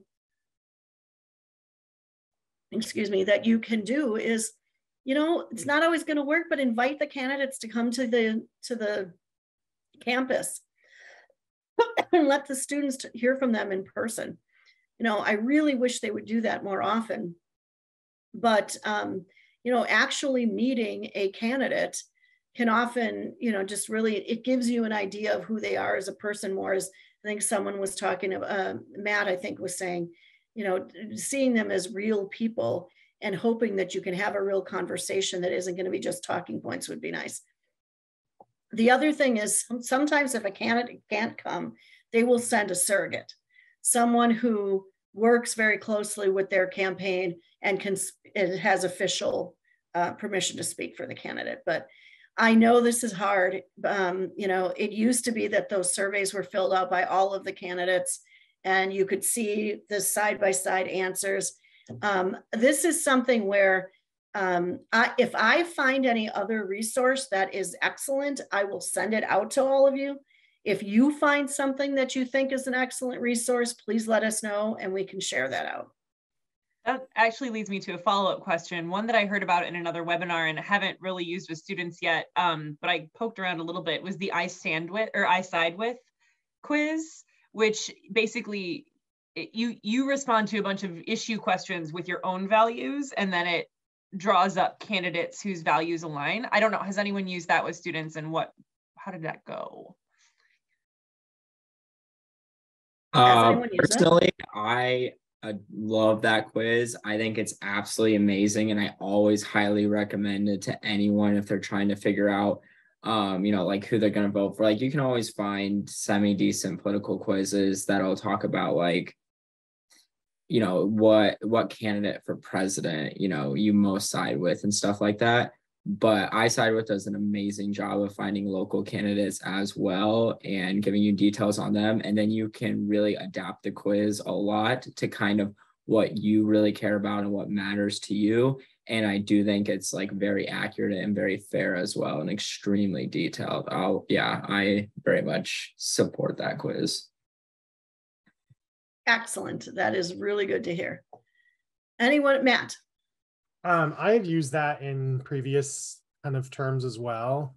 I think one of the things that's really great about that too is if you're working with students for that, it's like their first time voting, they are, which is many students and most students, depending on colleges and programs and whatnot. I think it can be really good for them to begin to see candidates and elections as not just single party kind of operational pieces, right? Where it's like, oh yeah, well, I kind of do have maybe a nuanced feeling about that, and or I feel really strongly about this one issue. And so I think it's good to just begin to help them pick that apart for themselves too, and understanding that like you can have a strong feeling about this one issue, but you have a lot of other feelings that may resonate with another candidate or a different party. And that's like a good opportunity for good like learning and discernment about the role of politics, right? And like how they can like voting as a bus and not as a car, right? Like you're not necessarily trying to get exactly to the thing that you want to get to, but you got to get close enough to the person that and the destination that you're hoping for. That is a really good reminder, Matt. I know a lot of people get frustrated when they hear a candidate's positions on things or all of the candidate positions, and they always say, I can't find someone who thinks the way I do. None of these candidates really, get me. None of them are going to be perfect, but get as close as you can. Because this person, again, is supposed to be representing your voice. Does that always work? No, people are not perfect, but get as close as you can. Yeah, the bus, not car metaphor is a very good one. Any other comments on this subject? Any other confusions that you can think of right now about what we are and are not allowed to do? All right, if anything comes up, you can always ask us. If I have a still fuzzy, question about it, I can send it up to the lawyers at the Fair Election Center and they will give us an opinion. So we're offering that resource too. All right, let's go back to the screen. And back to this. So now that we know all of that, we know what motivates students, we know what doesn't motivate students, we know what we are allowed to do or not do. What kinds of events or social media campaigns are we going to plan? Now, I realize it is what, the 23rd of September. We have like elections in 6 weeks, don't panic. But if you're planning, a lot of you are planning events on campus already. You still have time to plan events. You certainly have time to plan social media campaigns, especially fellows. You could make your own little social media campaign on your own accounts. I just threw some of the dates out here because we've got National Voter Education Week coming up starting October 3rd. It's just an excuse to, there's going to be a lot of attention on social media from all of the organizations like ours telling you that it's National Voter Education Week, throwing out little nuggets of education here and there. Do all of these things. So, you have to do something during that week. I mean, I think you do, because otherwise it looks like you're ignoring it. There is a debate among the gubernatorial candidates on October 14th. That's a Friday. It's happening in Madison. So those of you who are in Madison, we can try to figure out how you become part of that audience. And I don't know if anyone knows that answer already. If they're going to try to fill that auditorium with students, if they're going to hand out tickets.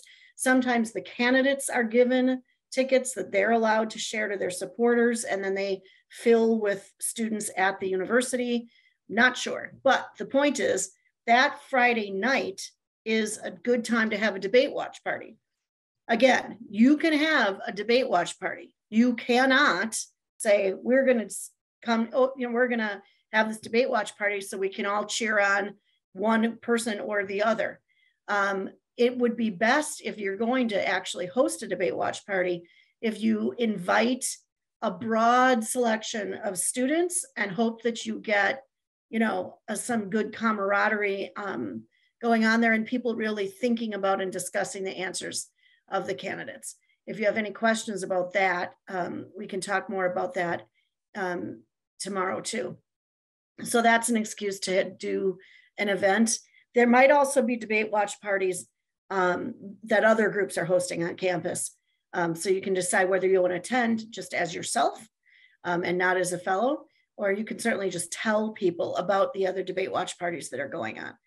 Early voting begins in Wisconsin on October 25th. So any kind of walk to the polls, march to the polls, early voting pushes that you want to do, you can start doing them October 25th. National Vote Early Day is October 28th. If you'd like to wait, that is a Friday, I believe. If you want to wait for that Friday and do a walk to the poll, we talked during our election law training about what you can and cannot offer to people when you're inviting them to come with you and go to the polls.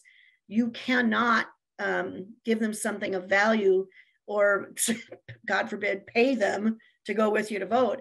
But you can do little things, like if you're going to say, hey, we're all meeting up at such and such a place, and then we're going to walk over to City Hall and vote, and you're going to have hot chocolate or tea or something for everyone to sip while they're walking. That's okay. Does not have a large value. And if anyone walks up and says, I want my hot chocolate, but I'm not going to go with you, you just give them the hot chocolate anyway. It's fine. So things like that, we like those events.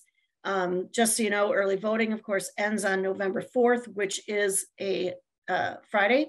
I said ish because in the big cities, especially Milwaukee and Madison, you may have early voting still on that Saturday, November 5th.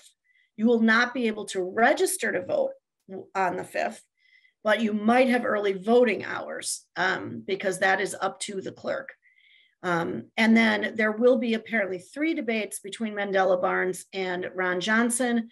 I am not sure what those dates are yet, but we will make sure you know, because again, those are opportunities to not only host a debate thing for yourself or as a fellow debate watch party, but you can also just tell people on your social media or when you're talking to folks, maybe put posters up or whatever, just so that if any student really wants to watch that debate to help them make up their mind, you need to tell them when that's available. The debates are usually available on video afterwards, but it's kind of more fun to watch it in person. So having said that, now I'm going to stop sharing and let's just talk about events. So here's everybody. Events, guys. What ideas do you have? What plans do you already have in place? Garrett, do you have something in your action plan already for any of these things? Yeah, so we've got 3 on-campus voter registration opportunities with the clerk starting next week. Fabulous. I want to say 5 hours on Tuesday, 4 hours Wednesday, and 5 hours on October 3rd. And then we are also exploring either a results party or a debate watch party. So one of those 2 things will be happening. It really depends on how quickly we can mobilize folks across campus. Time is flying by here. And so a debate watch party might not be as feasible as we hope at this point. Anyone else? Brianna? Yeah, we are doing voter registration at multiple campuses during National Voter Education Week in partnership with the League of Women Voters. We're also going to do an event that I totally stole from some other community colleges. It's called Breakfast and Ballots, and we'll feed you free breakfast, and then we'll have computer stations and iPads set up where they can either check out the I side with, I hope, or vote for when, like, first of all, what is on your ballot? What do those people do? Like Secretary of State, for example, or other positions that might be less familiar. And then exploring candidate stances. And we have a lot of students on our campuses who are not eligible to vote for either age or citizenship or justice involved reasons. And we're being really clear that everyone can come to these events just to understand who these candidates are and what they do, even if you aren't going to be able to vote for them. That sounds great. Taryn? Yes, right now I'm collaborating with some other interns at Badgers Vote, and we are exploring a newsletter. We're working on a newsletter to send out for the students. We're thinking about doing some interviews with students, talking about their reasons for voting, why they go out to the polls, maybe talk about why some students might be hesitant, exploring that too. I know I personally, for the newsletter, am working on a sample ballot, providing that, talking about the different positions that are on the ballot and where students who might not be voting in Madison can find what their ballot looks like. And then I also am exploring with collaborating with the Wisconsin Alumni Student Board, another organization on campus that's not a voting organization, but working with them to maybe do a presentation about voting and things like that. So just kind of starting to get the ball rolling, mostly on the newsletter. I'm glad you both are bringing up the point of like just seeing the ballot, the name and the position is one thing. What does that even mean? What is the position? You know, what does the Attorney General actually have control over or not? And what does the Secretary of State in Wisconsin do? It's different than in other states. The treasurer, et cetera. That's it's really good to understand all those things. Bethany, did you have something? Yeah, my main thing right now, my main focus has been I'm creating a series of, we call them leader shops. So I'm creating a couple of like presentations. One's for like, we're inviting like everyone on campus, but it's targeted towards like people who like student org leaders, people who might frequently get asked about. Like, it's just basically, how do you register to vote? What are the deadlines? Why is this race important? In other words, who's on the ballot, and just kind of emphasizing the importance of local elections. And then how do you vote on elections? Like, how do you vote? And I'm doing that one time for that. And I'm actually doing it next week to the RAs on campus because they field a lot of those questions. So I'm really excited about that. Awesome. Great. Who else has something that they've already planned? We have a lot of things in the works. Oh, Alana. Oh, I won't get into all of them. It's a lot. It's a little bit stressful, but it's important. I mean, we're starting to get the ball rolling on some classroom presentations for voter registration. We have a really fun event planned for Vote Early Day. We're actually celebrating on Halloween instead of Vote Early Day. And we're doing like a sort of like a trick or vote inspired things focused on like Halloween is scary, but elections don't have to be. And we actually have early voting now on campus. That's a new thing. So woo, we love that for UW Milwaukee. So that is good to know. Yeah, we're really gonna push that. Hand out candy. It'll be fun. We're also gonna do some like get out the vote stuff, sort of focused on like, you know, don't forget to vote. Like donut, forget to vote, very cute. We're going for really like fun and playful stuff on our campus. That's sort of my like goal for this year, is to like make voting less intimidating and try to make it like a lot more fun. So yeah, those are some of the things we're doing. By the way, I'm just going to say, if you all can steal from each other, I'm going to give you permission. Yeah, feel free. Thank you, Taryn. We'll see you tomorrow. Matt, anything on Stritch? Yeah,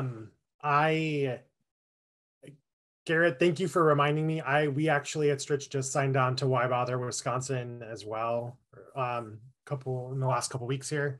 And so cool to work on that. So we've actually started working. Our student government is very interested in making some movement to encouraging our faculty and our administration to change voting day to be a day off of classes and a day on for civic engagement. Love. So we're really starting to make some pieces on that. I know I just pulled up William's schedule here, so he's gonna be shy and can chime in if he wants to. But one of the things that kind of to play on the Halloween stuff, because we have Vote Early, the grant through MTV too. And so we're going to do a voting booth, and we're going to try to track down a voting booth like from one of the polling sites, hopefully, and like set it up in the middle of our union. And one of the like the riff is like we're gonna want to put up like black pipe and drape around it, and it's like a little haunted house, and encourage people to like peek behind the curtain. But also one of the strategies I think we're adopting this fall, and we're gonna finalize a lot of these more in the next week or so. But we're trying to identify other larger campus events and then going to the people that are doing those and then putting up tables there. So things like a lot of our on-campus sporting events, a lot of stuff throughout like our mission week coming up in October, stuff related to like midterms and our like therapy dog night kind of stuff that's always super popular with students. So trying to identify those pieces and then kind of building stuff that is present there, so we're not having to draw people specifically just to do voting things, because it can be a little challenging to try to get them to come to something that's just like come and get a thing and do a vote stuff. It's just like not very like sexy. And I think like the therapy dogs on our campus is like one of the most popular events every fall, and it's I love that everyone's got a therapy dog. It is the biggest thing, and so it's like, yes, of course we're going to table at that event to make sure that the students who are there for the therapy dogs are also getting voter information. So for those of you who have done my election law training, that is one of the things that I encourage you to do, is crash other events. And by crash, I mean, do tell them, ask them if you can come. But if there's already going to be people there for a different reason, excellent place to show up and either table or just hand out information or do whatever you can to your captive audience. Matt and Abby, what's going on in La Crosse? So we have planned for Voter Education Week. We are going to be in all of the residence halls. We're trying to hit 2 halls every single day, and we're currently working that out with the hall directors right now. Another thing that we have planned, sometime late October, just in time for Vote Early Day, we're going to do voter bingo, which had a good turnout last year for us, and we're hoping with more planning we'll be able to advertise it more and get more involvement from everybody on campus. And then I think the other one that could be in the works is we're gonna hopefully do something that incorporates free hot chocolate on election day. So, because it'll be November, it's gonna be cold, and free stuff always gets students to turn out. So that's another one that we're thinking about. How about Stevens Point or Western? What do you all have in mind? So we've been doing tons of tabling events and just being out and involved in our campus. And well, now after listening to some of the ideas, we're going to be doing those too. Definitely. Good. Yes, we encourage major plagiarism just among events, not in your papers. Julie and Sally, anything going on at Western? Yeah, we don't have a lot of events planned yet, a lot of ideas. We need to kind of set in stone the dates. We do have the League of Women Voters coming on October 12th, and they're doing something with our Women's Initiative Network. And then basically I want to just try to, tag on to a lot of the different events that are happening on campus. We have a Halloween event that's happening at the Res Hall. We have some well-rounded wellness Thursdays that are happening every Thursday. We have a wellness fair that's coming up. There's some free bowling nights, affinity spaces. We have leadership night. So lots of different events that I think we can tag on to. It's just kind of figuring that out. And a lot of the things that people have shared today, I am like writing down because I think that they're all great ideas. That is the whole point of the summit, for you to get ideas. That's exactly right.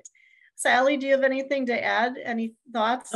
Well, a lot of what Julie said, because we've also been chatting back and forth, but I'm also part of student government. So I was going to see if I could piggyback on I'm the campus events coordinator.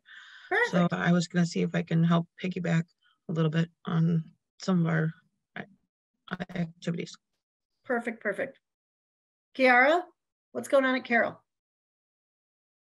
We don't have anything planned yet. A lot of ideas. We are meeting on Tuesday with another group on Carroll, like on campus. It's called Unpack, and they're really like kind of doing the same thing. So we thought with Erica that isn't here that we could meet with them and just like influence each other and give each other's ideas.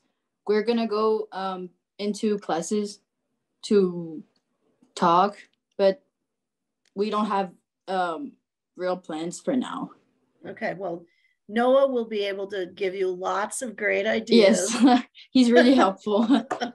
And we're gonna talk a lot more about this tomorrow. You're coming tomorrow, right? No, unfortunately I can't come tomorrow. Oh, okay. Well, don't worry. We'll make sure you know. Thank you. Noah and I both live like within minutes of Carroll University, so yeah, we have no problem coming to campus and doing a brainstorm session with you guys. Yeah, no, definitely, I would love that. Christian, what's going on at Marquette? I know you have a big group of student voting champions there. Sure. So there's a lot of activity. I was actually just in a meeting with my it's called Marquette Votes, which is a club that we have. So I'm in a meeting.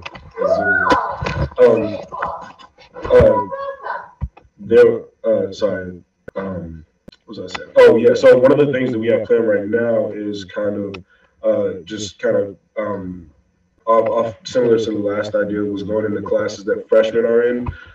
We kind of figured that it would be kind of smart and advantageous to kind of take advantage of that freshman urge to be involved in grown people stuff. And so we've all been there, and I think voting is just one of those things that you, when you're younger and already want to be civically engaged, you can't wait to do. That's one of the kind of landmarks of adulthood. And so we're kind of going into the freshman classrooms, and next year we're going to try and take advantage of the orientation and anything else that we can do in a larger city setting, which is an opportunity that a lot of campuses just don't have. We're going to try and take advantage of that too. That is a really good point. The whole thing of, you're 18 now, you're out of college, you're an adult, you register to vote. It's the next thing you do, right? So I liked, that's one of those motivating messages, Christian, that we were talking about. The whole concept of you're a full adult citizen now, and voting is one of the things we all rely on you to do. So, and you're right, there's going to be a lot of events going on with Marquette Votes, a lot of things going on with marches to Fiserv Forum. Fiserv Forum, where the Bucks play, is going to be an early voting spot in Milwaukee. So there will be some, I think you're going to do a march to the Forum on the 25th, and whatever excuses you can take to make it fun to go early vote, do it. All right, anyone else want to chime in on events or any other ideas? What about social media? Is anyone planning specific social media campaigns or themes? Do all the campuses have special social media accounts for voting? Christian. Yeah, so since we have a bigger group, the groups got kind of sectioned off, and I'm kind of taking the head a little bit on social media overall. And so one of the things that Noah actually just shared with me the other day when we were having a meeting was My Vote Wisconsin, which everybody's probably familiar with, but just kind of reiterating that you can literally just look up whether or not you're registered to vote and move on from there, just kind of pushing that link everywhere, whether it be through QR codes or whatever it may be. And then also, he mentioned that it's pretty smart to know your ward and everything, knowing who to ask if there are questions that you have that were asked of you that you can't answer, and just guiding people towards the CBP website too, because there are a lot of resources for each state, not just Wisconsin. So just kind of making people aware of those links has been our kind of big thing so far. Excellent. Bethany. Not as much social media that we have a specific plan for yet, but going off of like having those links available, I had a plan on campus with our voting center on campus, and we're going to like try to get posters made with like the link for like My Vote Wisconsin and like vote 411 and just like QR codes for that and have them put up around ideally both the residence halls and then the academic buildings, just so that it's easily accessible everywhere for people to find the information. One of the things that the administrator at Marquette told me about yesterday was they're going to print, you know, those coffee sleeves that you put around a coffee cup so that it's not too hot. They're going to print the QR code of my vote on a sticker and put it on those coffee sleeves. Love it. Very clever. Table tents in the main dining room. You could even print the QR code on a napkin, I bet, or on a coaster. I mean, put that thing everywhere. I'll give $1,000 for the first person who gets a QR code for my vote tattooed on them. And I'm serious, I will too. That would be amazing. Kristen. But not you, Noah. Anyone but you. Just kidding. Can you imagine? That would be hilarious. You need to register to vote? Here you go. Maybe we should get temporary tattoos. Oh my God, that would be really unfortunately funny. expire after a while, so that tattoo is gonna go to waste really quickly. All right, it'll have to be the URL. Actually, I kind of like that idea. Not the actual tattoo, although if anyone actually did that, it would be hilarious. But temporary tattoos of the My Vote URL or the QR code or something would actually be really funny. We should see if we can get those made. It would be good. I know we had, unrelated to voting, but we had like a voting table set up at our SNC Day last weekend, and we had like some like stuff for kids, so like candy and temporary tattoos, and the number of like college students who just grab temporary tattoos, like that would go over well. All right, I'm writing it down. I just got a grant. I'm giving a bunch of it away to you all, but temporary tattoos, we're doing it. Kristen, you can buy those in like bulk for really cheap too. Yeah, I bet. Like I'm just thinking about like, and you can get them without water now too. Like how does that work? They're like sticky. They're basically just like little like stickers that fade away on your skin. Like it's a thing. I know we did them at Summerfest last year for like our marketing department got a bunch of them, not for the QR code for the My Vote. Even though as much as I would love that, you see, it's the student activities people. I know you all come through here. But yeah, you can get them that you don't need to have the water, which makes it even better. For if you have a link to where you got those from, send it to me. Yeah, let me look. All right, this is fun, you guys. What else? Now it's just any idea you have in the world. I don't care if it events, social media, campaigns, billboards. What do you got? We're gonna try and get the administrators at the college to do an I Vote Because video, and then some of the students who are volunteering, I'm hoping that we can have little I Vote Because sheets at tabling, probably end of October, maybe a week before the election, and create just campus bulletin boards with everyone's motivations for voting. And I'm really hoping we can get the administrators to play, or even just some campus celebrities that we have. Some of the people at our Welcome Center, everybody knows them and would love to have them participate too in that video for social media. I'm pretty sure that it was in 2020, the UW Badger Votes did a I Vote Because video with a bunch of students. So yeah, any of you can do that. And again, it's something that's really easy to do on your phone now. And you could just collect a bunch of them and splice them together. And that's a great social media campaign right there.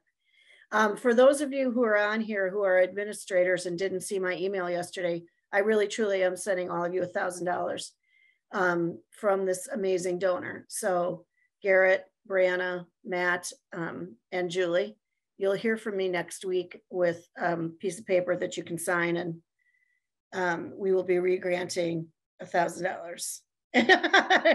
And Garrett's like, I could because I'm in the hole. Any other ideas from about how we're going to get students registered? Paul? There's a couple of things that UW-Madison is doing that might be unique. Yeah. One is they arranged with the city clerk's office to produce 9,000 sheets of paper. And they're going to put them in the mailboxes for all the students who live in university housing. So on one side of the sheet is a letter from the university with the student's name and address on it. And since the university is a government institution, that becomes a government document that can be used as proof of residence. On the other side, of course, is the registration form. So all they have to do is fill out the form and get that form back to the clerk's office. I love that. Is it worth $1,000? Efficient and makes it that, remember what we were, but actually, Paul, I think before you popped on, we were talking about one of the things that motivates students is if you make it easy, make it easy for them. Well, and I love that. That's item number 2 that makes it easy for voter ID. UW-Madison has set up a website. It's called voterid.wisc.edu. It's easy to remember. If you click on that, it asks you to log in. Students log in using multi-factor authentication. It's very secure. It immediately goes to a page that allows them to, on one click, they can receive a PDF with a acceptable, voter acceptable ID on it. So there's no delay, there's no staff member involved. I'm sure it costs them a little bit to set it up, but once you got going, you actually save money because student doesn't have to make a trip to the ID office, and to get the acceptable ID, it's easier on staff time and it's instantaneous. If the student wants to request an absentee ballot, they can just use that PDF, upload it at My Vote Wisconsin, and they're all set. If they Matt, before we go to you, where's Christian? Christian, when you were talking at Marquette about how there's an accessibility issue with where you have to go to get your ID, that would be the solution. So it's possible that we can kind of hook you up with some folks at Madison and see if Marquette can duplicate that. If not for this year, maybe for the future. Yeah, that sounds like a really good idea. Also, if I may add, I think that mailbox idea was definitely worth $1,000.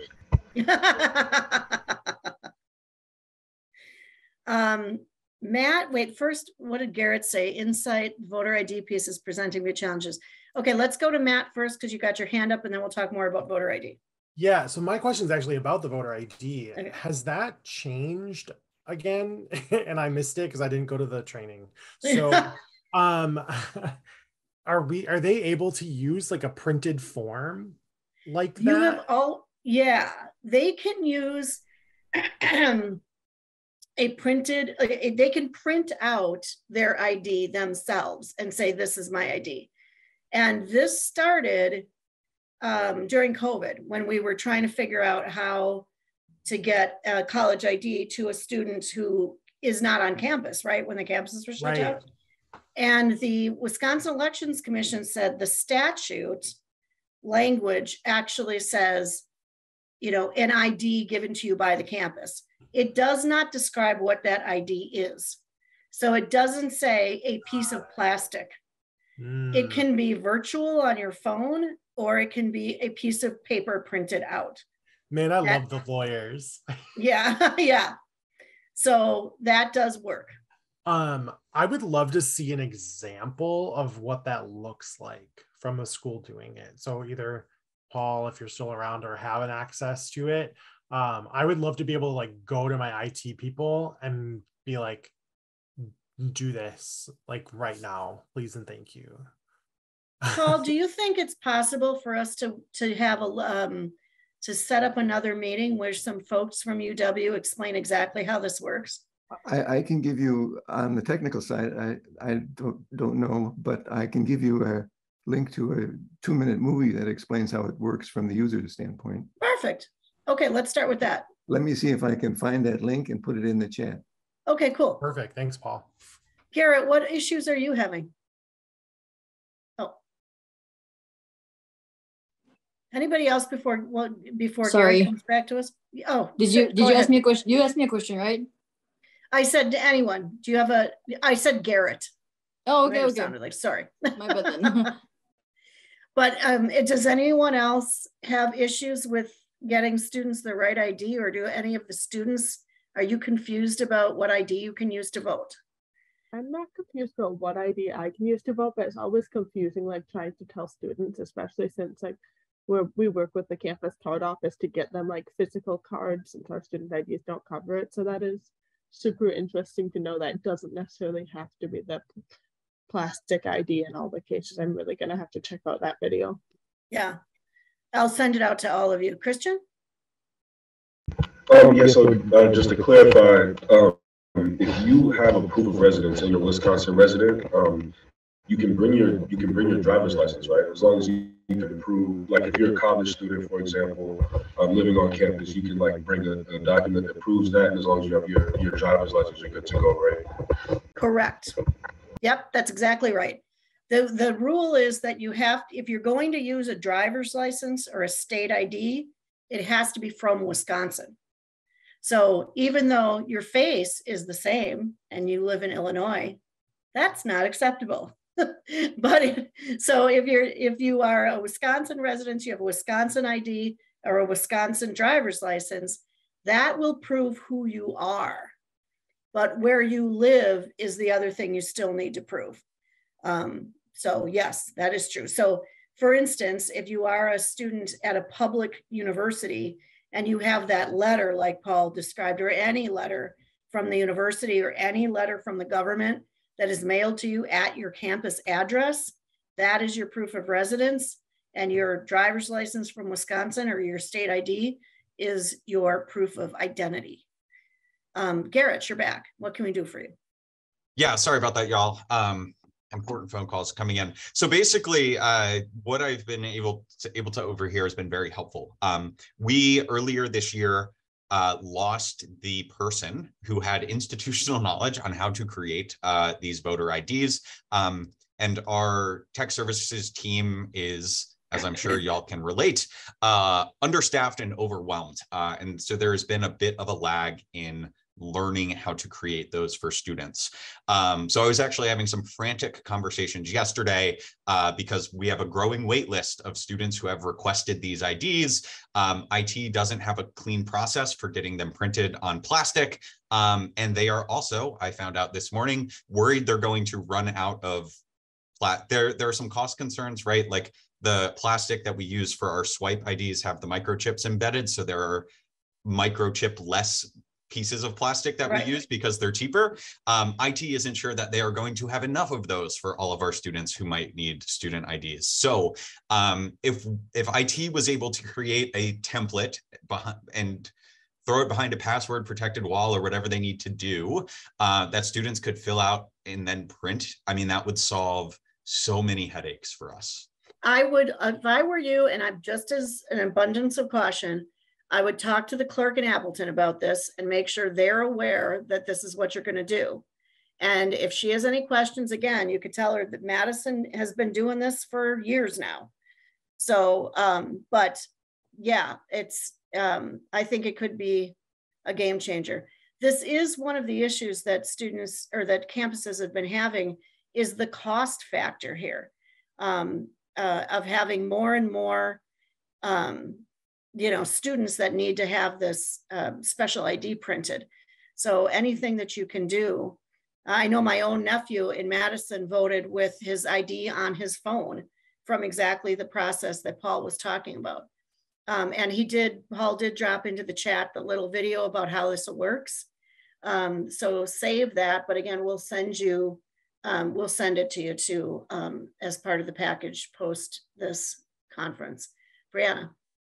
Yeah, so we're actually shopping for a new student ID system, and this is definitely one of the questions that's part of it, but a challenge that we have in our current system. So we recently adopted a preferred name policy where before a student could only have their legal name as their email or anything showing up in their Madison College stuff. Now that's changed, except on their student IDs, because if we want to be able to print a voter ID that has their legal name on it, the preferred name can't show up on their regular old student ID, which is what we would typically issue.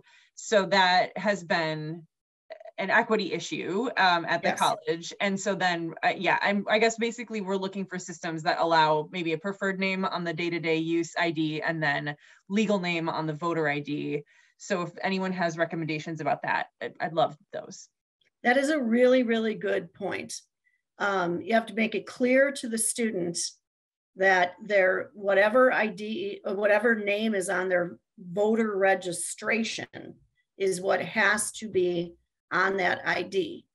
It can be I don't think it would be a huge problem if like the middle initial was missing or something, but if when they're getting looked up in the poll books at the election, they have to be able to match the names. So that is a really good point. The other hiccup, and this doesn't come up very often, is that we require photo IDs in order to generate our photo IDs. So like pretty much most students have some sort of photo ID that, and many of them meet the requirements for voter registration or for voter ID in Wisconsin. Yeah. So yeah. Life. Any other questions or concerns? Let me look in the chat here once. The League of Women Voters of Dane County has training documents. Yes. And one of those members is going to be at the summit tomorrow in Madison. So if you've got more questions there, she's our expert. Solve the problem, share the code. Yeah, let's see. I mean, shoot, maybe we can even get some of these IT people onto a call with us. We'll see what we can do with that. Oh, and Bethany brings up another good point. City clerks will receive from the campus the lists of who lives in the dorms, and that is your proof of residence.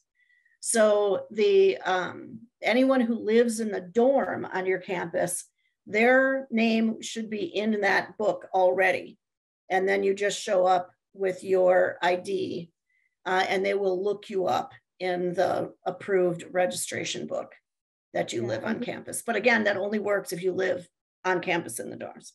Yeah, we're a residential college, so it works pretty well for most of our students because we don't really have, either people live on campus or they live in the Green Bay area and already like vote in the Green Bay area. No, well, good. That helps. It's one less hiccup you have.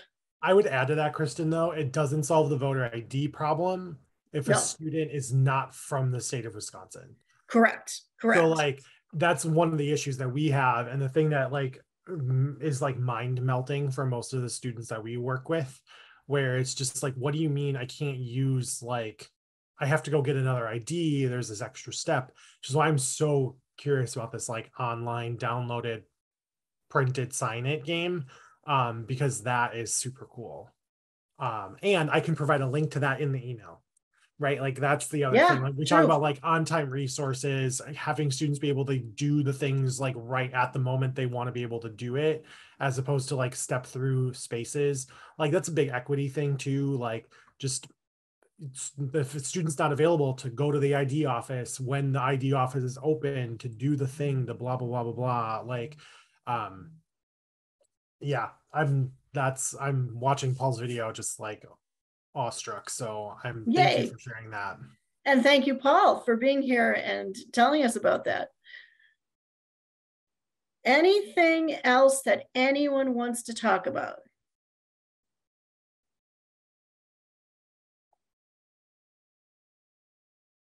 What is your favorite story that is related to voting or democracy so far this semester?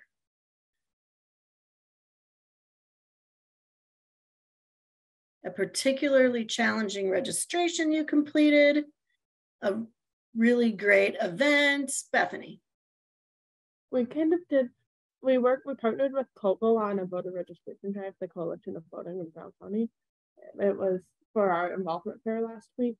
And one thing I thought was really interesting was one of the people from COVO was like asking people if they wanted to like do trivia. And then it was like Constitution trivia. It was just super, it got people to the table, it got people talking, it got people laughing. It was really engaging, but also really simple. And I just thought that was cool. Excellent, excellent. Anyone else? I want to end on positive notes.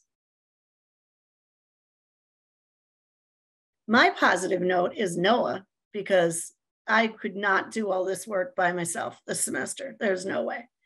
So, Paul. Well, I have a positive note. Probably some people know about this already, but the NBA, National Basketball Association, has decided not to play any games on election night. So that the teams, the players, the support staff, and fans all get a chance to vote. They are all going to be playing, the 30 teams are going to be playing the night before, with the theme of civic engagement. So, and of course, the Milwaukee Bucks have been very, very proactive about getting people involved. They have, in fact, so the night before the election, he said, so November 7th, this is a perfect excuse to have a basketball game watching party. It doesn't even have to be, you know, something controversial like a debate. Just have a game watching party and remind everyone to go vote the next day. Super good, fun idea. Love it. By the way, I know that a couple people, and Garrett from Lawrence University, before he had to sign off, and Matt, I think you all too, responded to something that Beloit College started called Why Bother Wisconsin, where they want to kind of ironically, sarcastically ask the question, why should you bother to vote? And then of course, answer it that all the reasons that you should. But they are on a mission to get all of the private campuses to let folks have election day off every other year for the midterms and the presidential elections. And if not that, at least have it be some kind of a day when it wouldn't be the end of the world if you miss class. And I think, Bethany, you said you have an advisement day or something like that on election day. Yes, we have advisement day. So basically they give us 2 days a semester. It's usually a Tuesday and a Wednesday, like a week apart. And we don't have class. We're supposed to meet with our academic advisors for like 15 minutes. But other than that, like the day is ours. So I think that's super cool that they do that. I know like the voting center on campus, we're going to be doing like a pizza party and a kind of having campus safety running a shuttle, hopefully. So it's just a really cool chance because people are still out and about because it's still a weekday, but there's no important classes to get to. Excellent. Really good idea. All right. Anything else that anyone wants to share? And we will give you 20 minutes of your afternoon back. All right, I think that's it. Thank you all for a really, really interesting, engaging time together. I can't wait to see everyone tomorrow. And I can't wait to see, when we see your NSOLV reports in the spring, how many votes you are going to get out on your campuses in October and November. Thank you, everybody, and we will see you soon.